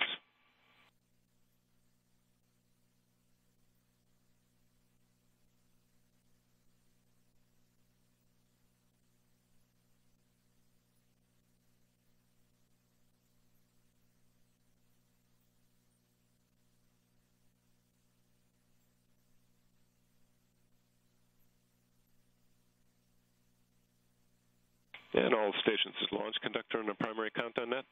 Step 116, T-minus 2 minutes and counting. VM, verify flight computer auto sequencer started. Auto sequencer started. Check 116, BLC, verify T-minus 2 minute limit checks are go.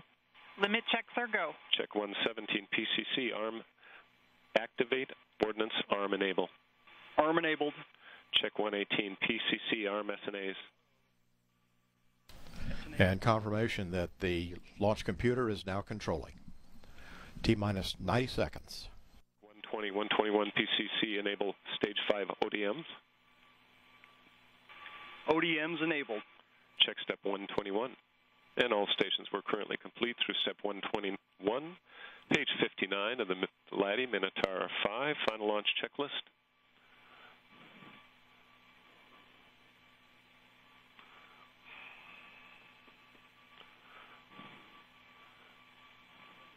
T-minus 1 minute and counting. Orb TM start. LCR Dewey. Dewey started. Check step 122.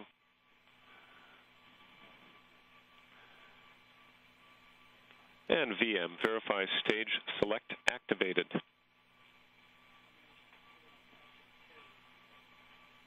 VM is go for launch. Copy that, VM. Check step 123.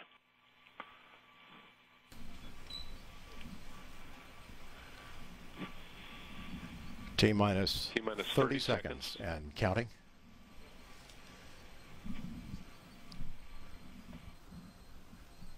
T-minus 20 seconds and counting. T-minus 15.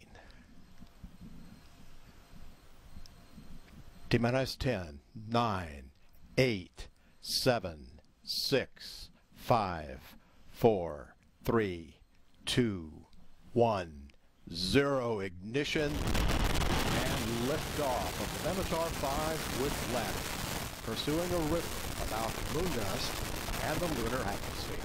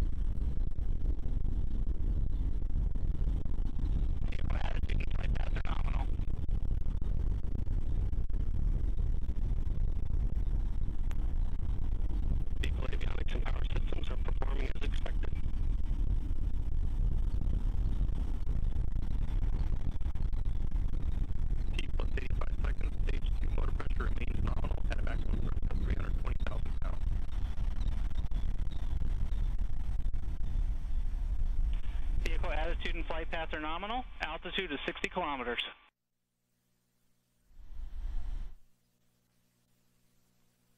Approaching stage 2 burnout at 115 seconds, followed by a 20-second coast phase and a stage 2 separation and stage 3 ignition event. Stage 2 burnout.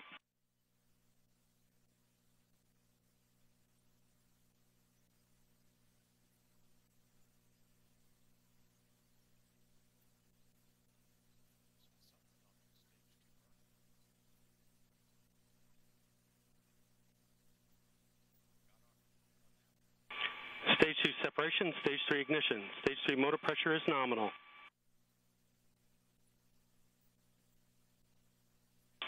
Vehicle attitude and flight path are nominal.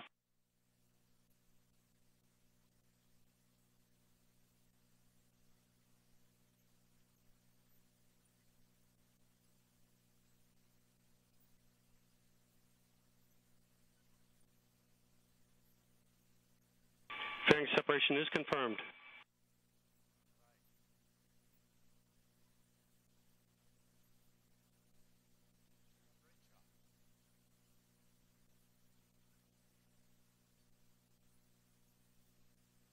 T plus 3 minutes.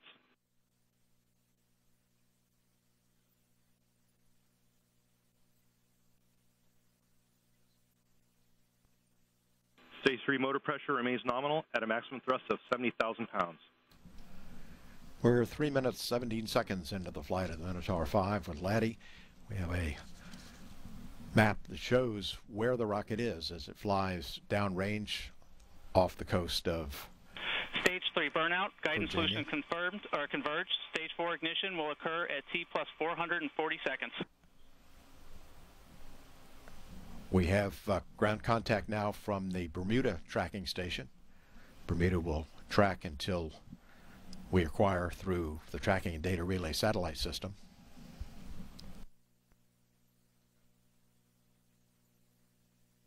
Vehicle avionics and power systems are nominal. T plus 4 minutes.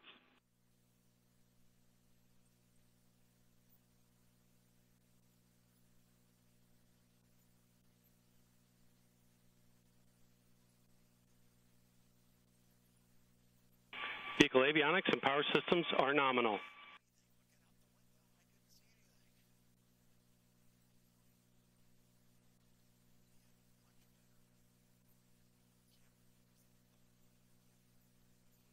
Minotaur 5 is 900 kilometers downrange at an altitude of 205 kilometers, traveling at a speed of 6 kilometers per second.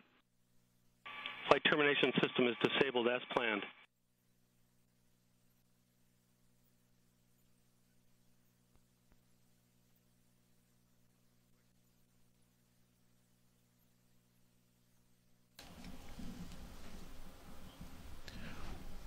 Wallops is still tracking. Vehicle attitude is nominal. And Bermuda has acquired. Turning off the flight termination system means the launch vehicle is on track, on course. Sorry. Stage 4 ignition will occur in approximately 125 seconds. Vehicle avionics and power are all nominal.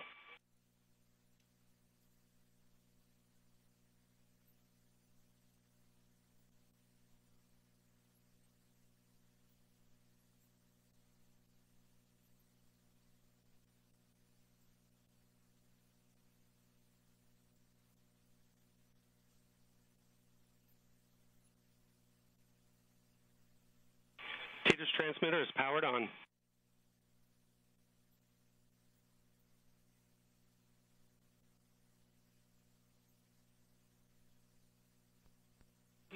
T plus 6 minutes.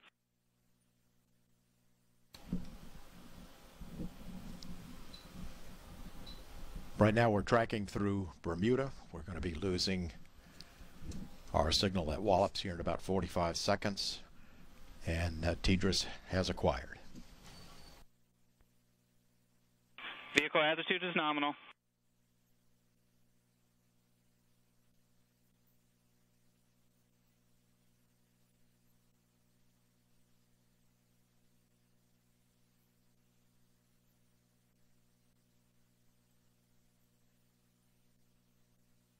Vehicle avionics and power systems are all nominal.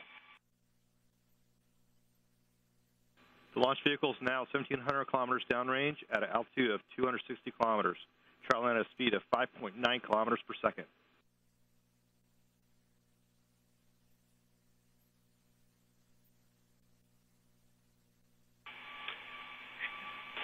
Orb nav reinitialized.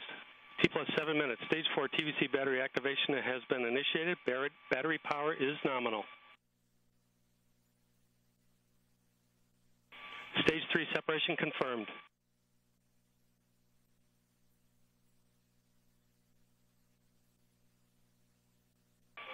Stage 4 ignition confirmed. Stage 4 motor pressure is nominal.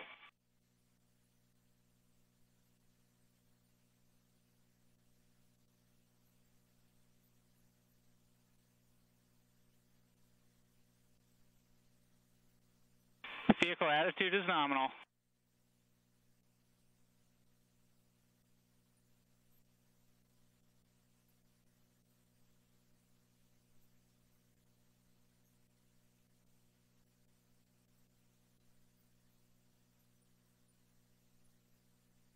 T plus 8 minutes. Stage 4 motor pressure nominal at a maximum thrust of 17,400 pounds.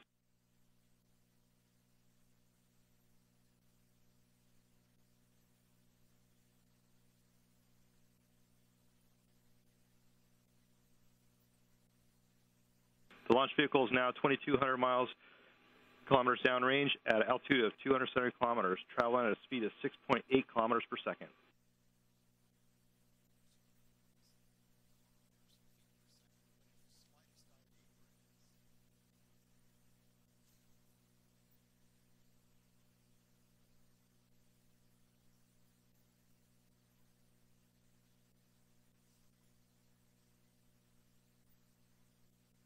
Stage 4 burnout. Predicted orbit is nominal.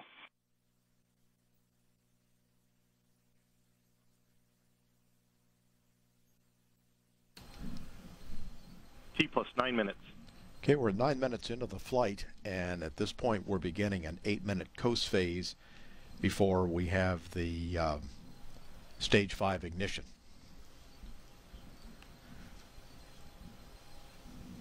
10 seconds. And we have oriented now for stage 5 ignition. Vehicle attitude is nominal. And the vehicle attitude completely nominal, on course, on track. And we've just lost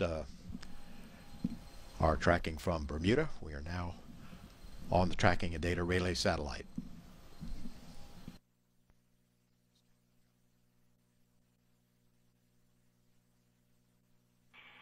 Vehicle avionics and power systems are nominal.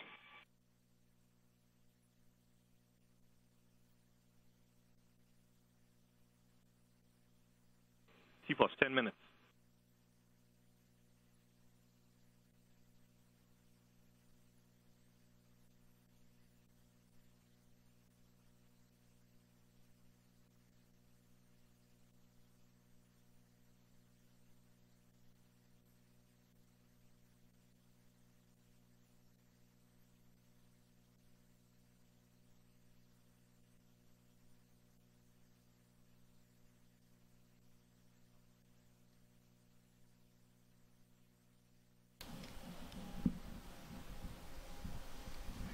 Next event will be the Stage 4 separation that occurs 14 minutes 30 seconds into the flight, and then approximately another minute later, transmitters powered off. Will be powered back on in 170 seconds. Fifth stage will spin up.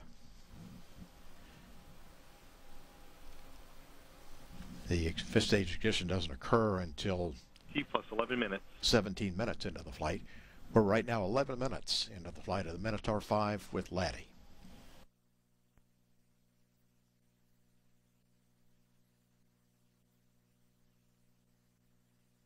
The launch vehicle is now 3,600 kilometers downrange at an altitude of 240 kilometers, traveling at a speed of 7.5 kilometers per second.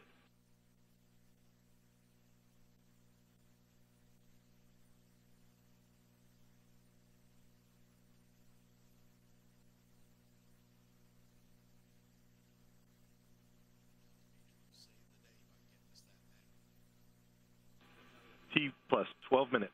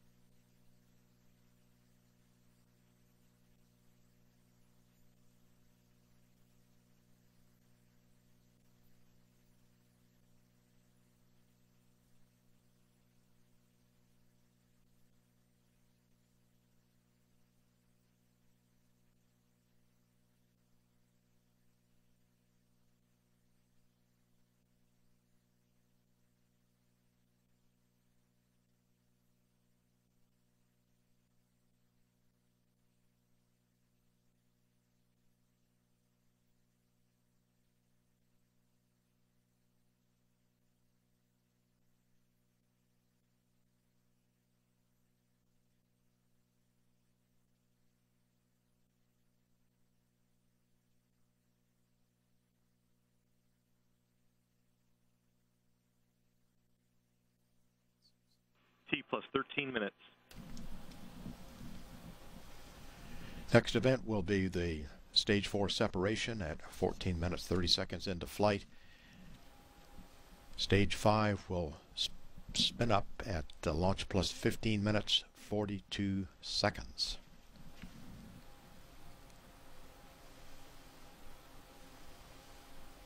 After that occurs, there'll be about a minute and a half, and then Stage 5 will ignite.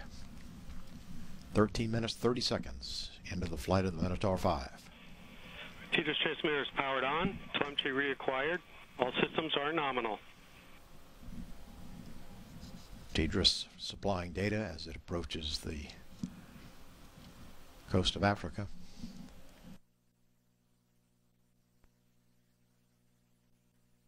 Vehicle attitude and flight path are nominal.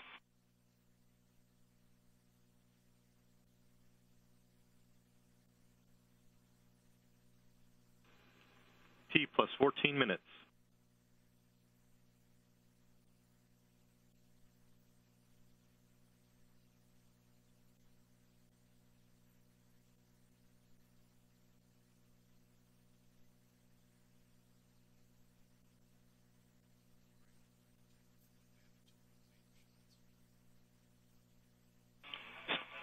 Stage 4 separation confirmed.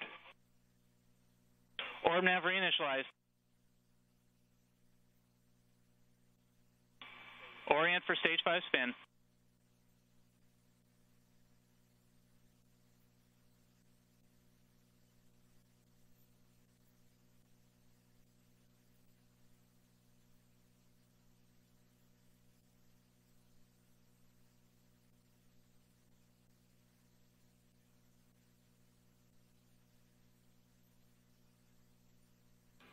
T plus 15 minutes.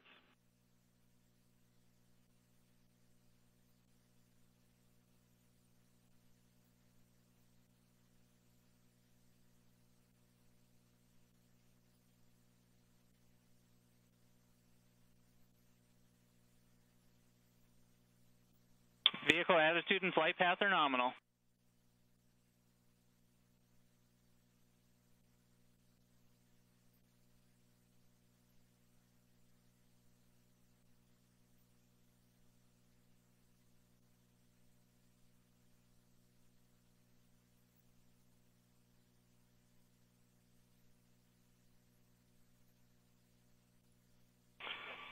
Descent motors initiated.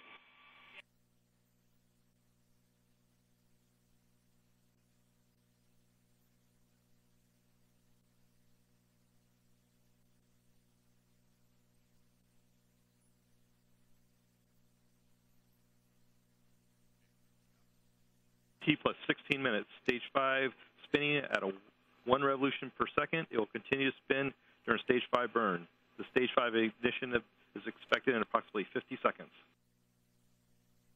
We have confirmation that spin-up has occurred. That is underway. We're at 16 minutes 30 seconds into flight. Stage 5 ignition in 30 seconds.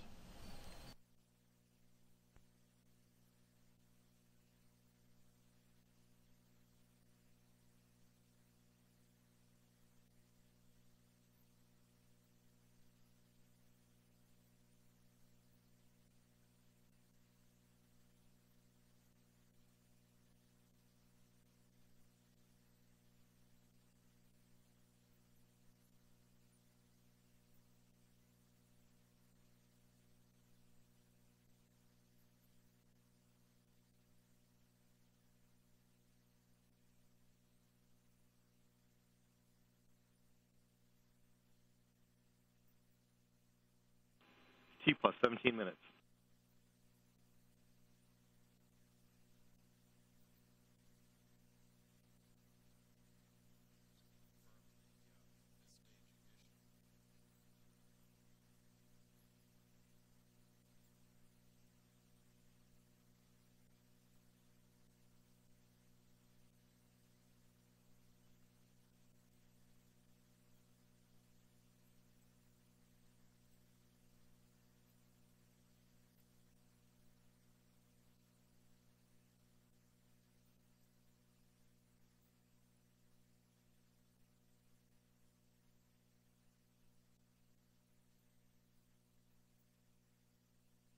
T plus 18 minutes.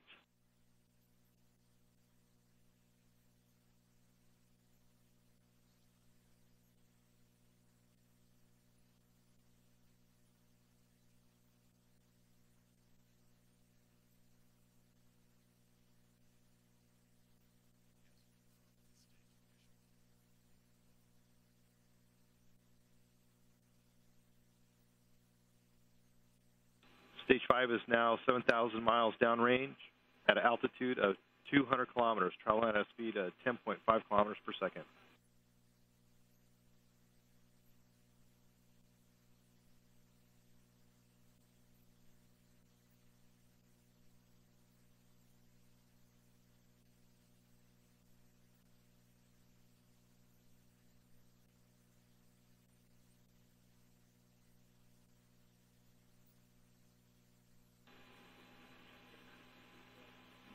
T plus 19 minutes.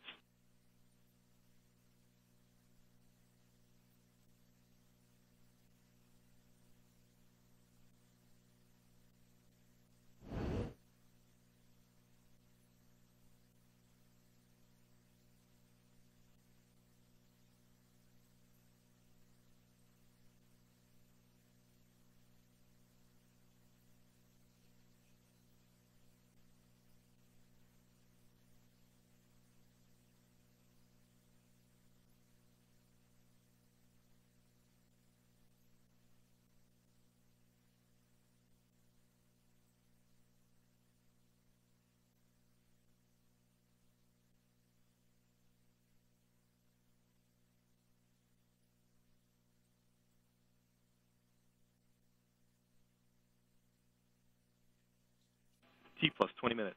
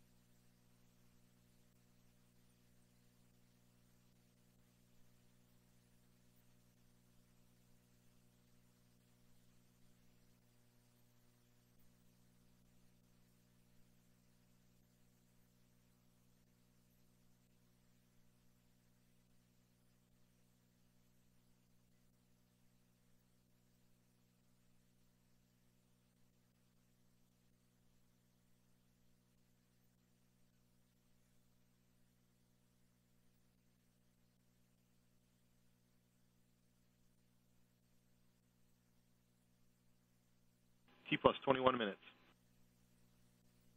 D-spin will occur in approximately 40 seconds.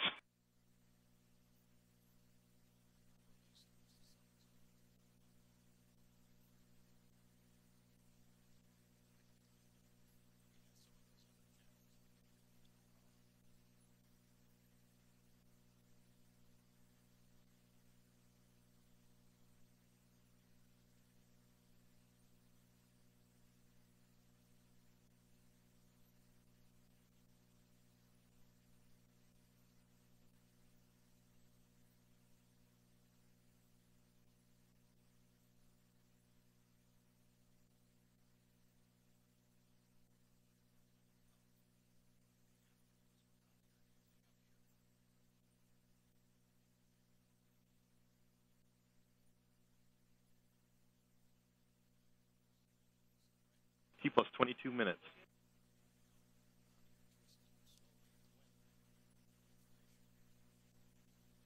D-spin has been initiated. Orbital parameters are within requirements.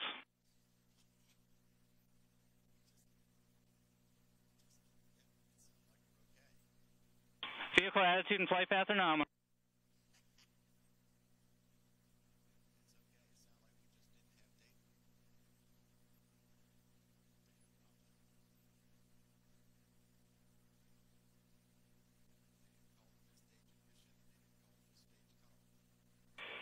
Stage 5 avionics and power systems are all nominal.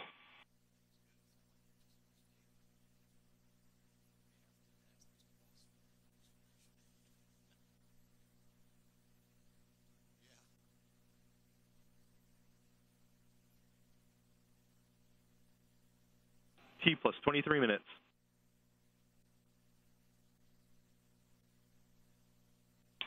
Stage 5 is currently holding attitude for spacecraft deployment.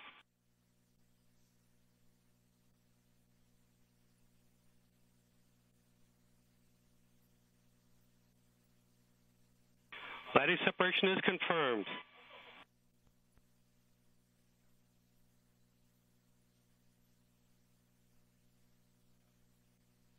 Vehicle attitudes and rates at payload separation appear nominal. Orbit is nominal with a C3 of 2.74 kilometers squared per second squared, a perigee of 197 kilometers, an inclination of 37.63 degrees, and an argument of perigee of 155 degrees. Godspeed on your journey to the moon, LADEE.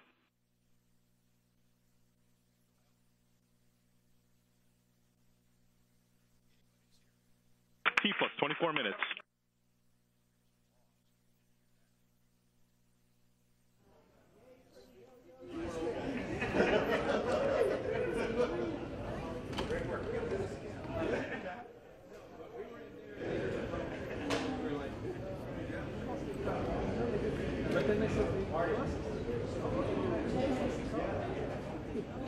Currently holding attitude to continue TDRS pointing.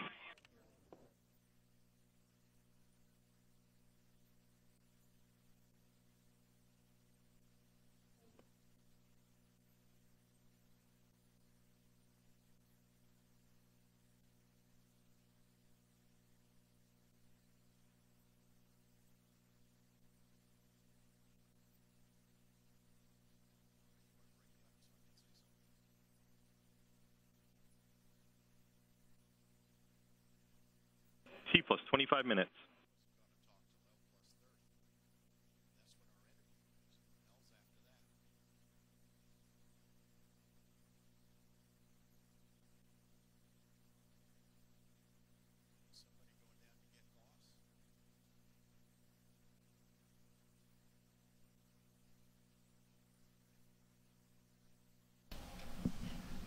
We've had confirmation of spacecraft separation. The spacecraft is in good health and a good orbit at this point.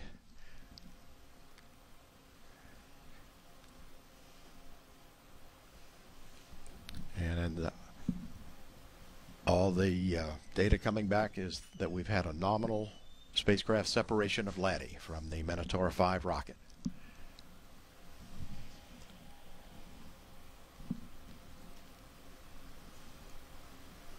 T plus 26 minutes.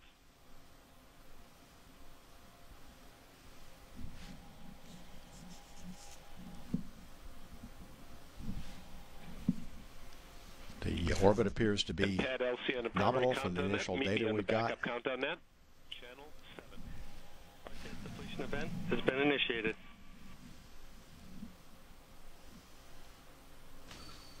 So at this point, we will be standing by for our launch services manager to give us a status on what he's seen in the flight data and how the countdown went.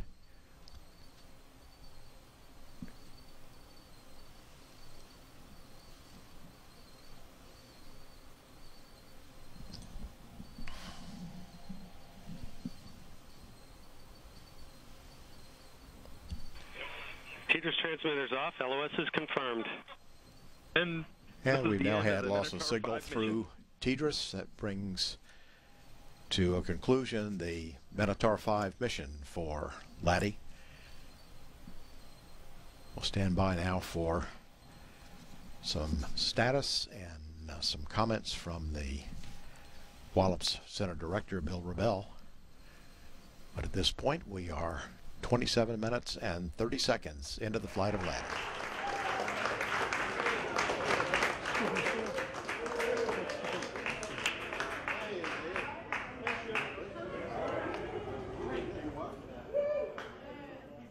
LC, this is OM on channel 6. Go ahead, OM. Can you confirm your readiness to release generator power configuration? We are ready. Yes, you may. Copy that, LC.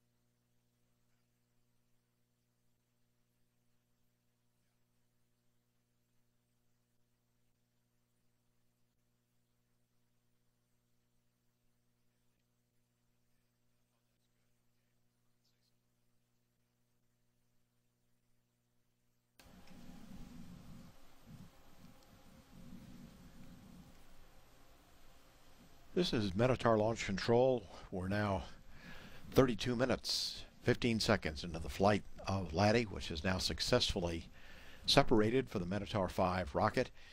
We have confirmation from the NASA Ames LADEE Control Center that they have received a signal from LADEE and that it appears to be in good health. It's in the correct orbit and has phoned home. We're awaiting some status on how the flight of the Minotaur actually went from our Launch Services Program Manager, Doug Voss, who should be joining us shortly. In the meantime, the countdown and launch team is being released. They're having a short debriefing on their consoles before they actually leave their stations. But their job is finished at this point, and all of the range support here at Wallops has been released. We're at now 33 minutes, 40 seconds into flight.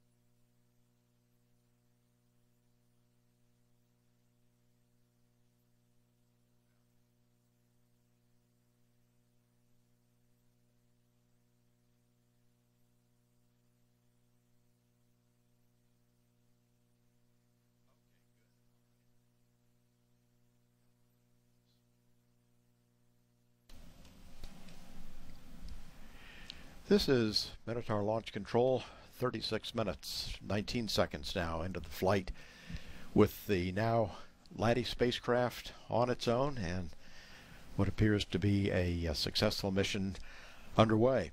We're being joined now here by Doug Voss. He is the Launch Services Project Manager here at NASA Wallops for the LADEE mission. And Doug would like to, first of all, maybe get some comments from you about how you felt the countdown went.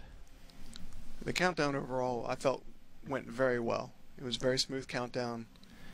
We'd rehearsed it 3 times, 2 green cards, simulation team training events, as well as mission dress. So all that practice paid off, and it went very well. We actually got ahead of count a couple of times in terms of having extra time, so that was very good. to have a little bit of margin in case some problems cropped up. But we really didn't have very many problems, if any, really, of any significance throughout the count. So it was nearly picture perfect. And it appears we launched like right on the money. Right. First night, first minute of the first window. We'll talk some about the flight. We were listening to some of the flight events being called by Orbital. And what was your impression as you heard these events being called and saw some of the data coming in about how the flight of the Minotaur went? Sure, we were tracking those events very closely. We had our plus count event lists in front of us, and we're tracking all of the, not just the range systems as they came in and acquired the vehicle and tracked the vehicle, but also the key events on the launch vehicle. And so and they were going very well in terms of nominal events throughout most of the flight. So it was exciting time. The plus count is always a very exciting time, keeping up with the events as it goes through the flight. Maybe a little insight on why there appeared to be a period of time where we didn't hear some event calls coming in and reporting some status around fifth stage. Right. This mission was fairly unique. We didn't have ground telemetry and radar track throughout the entire flight. So during the fifth stage portion and part of the fourth stage portion, we relied on the TDRS transmitter. That was the transmitter that was installed on that fifth stage to communicate with the TDRS network, the Tracking Data Relay Satellite Network. And during the fifth stage spin events, the fifth stage spinning at approximately 1 time a second, 1 hertz. So we expected some dropouts in data. And during that time frame, we didn't get some calls on certain stage 5 events that had us pretty concerned. But later events confirmed that the system was operating nominally, at least for those events. And when we heard spacecraft separation and LADEE coming alive, we knew we were in good standing then. Well, Doug, thanks very much. And it looks like we've had a very successful countdown, a successful launch, and now we have a happy spacecraft on the way to the moon.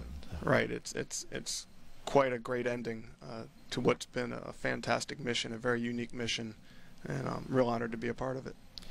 Doug, thanks very much. Thank you. And we're now at 39 minutes, 32 seconds into the flight with LADEE now on its own. This is Minotaur Launch Control.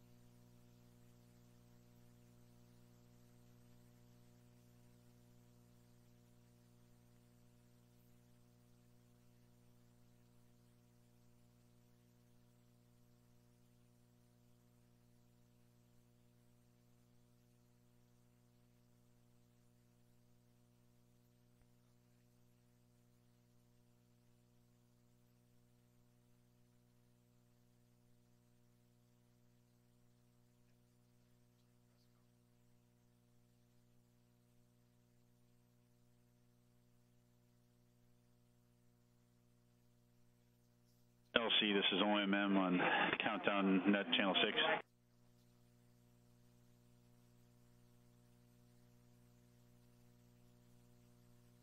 LC, OMM Channel 6.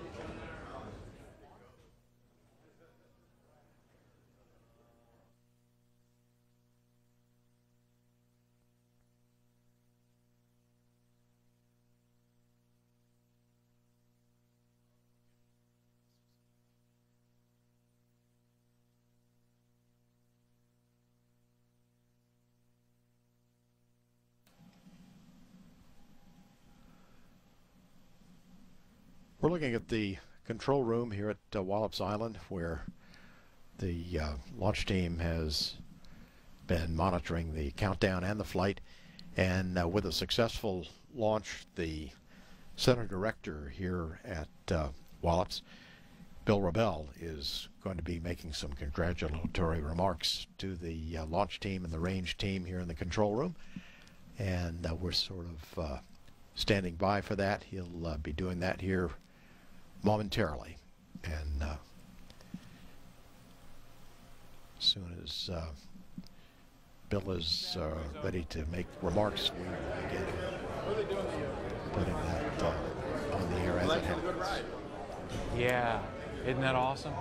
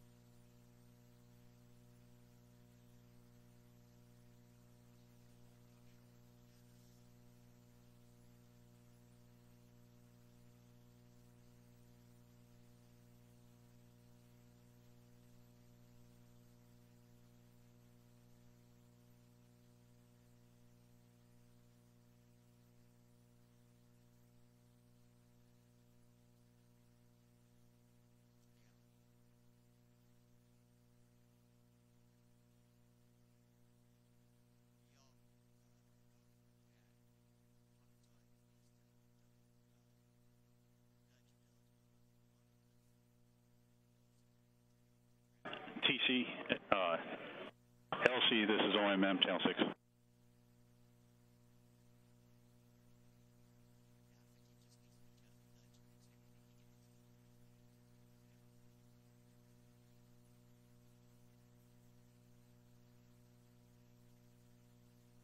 LC, OMM, Channel 6.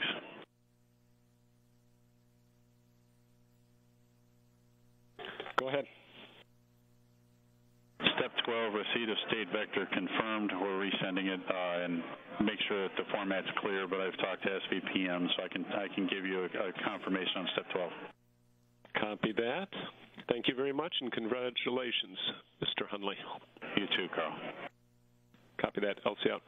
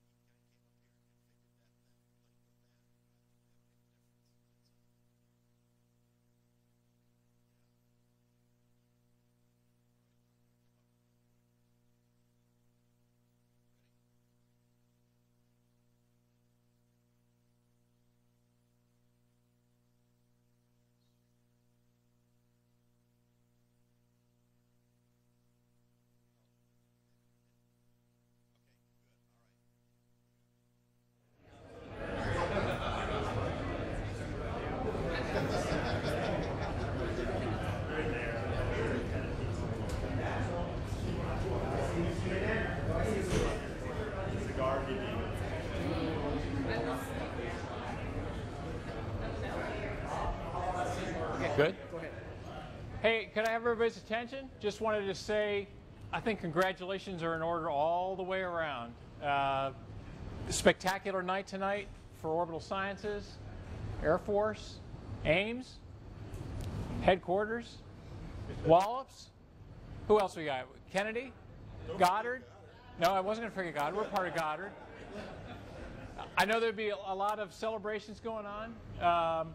But I want to say thanks to whoever handed me the LADEE cigar.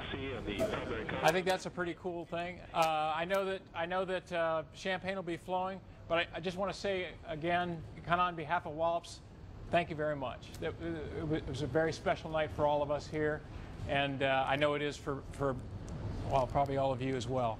So again, thanks a lot, and congratulations to everyone here.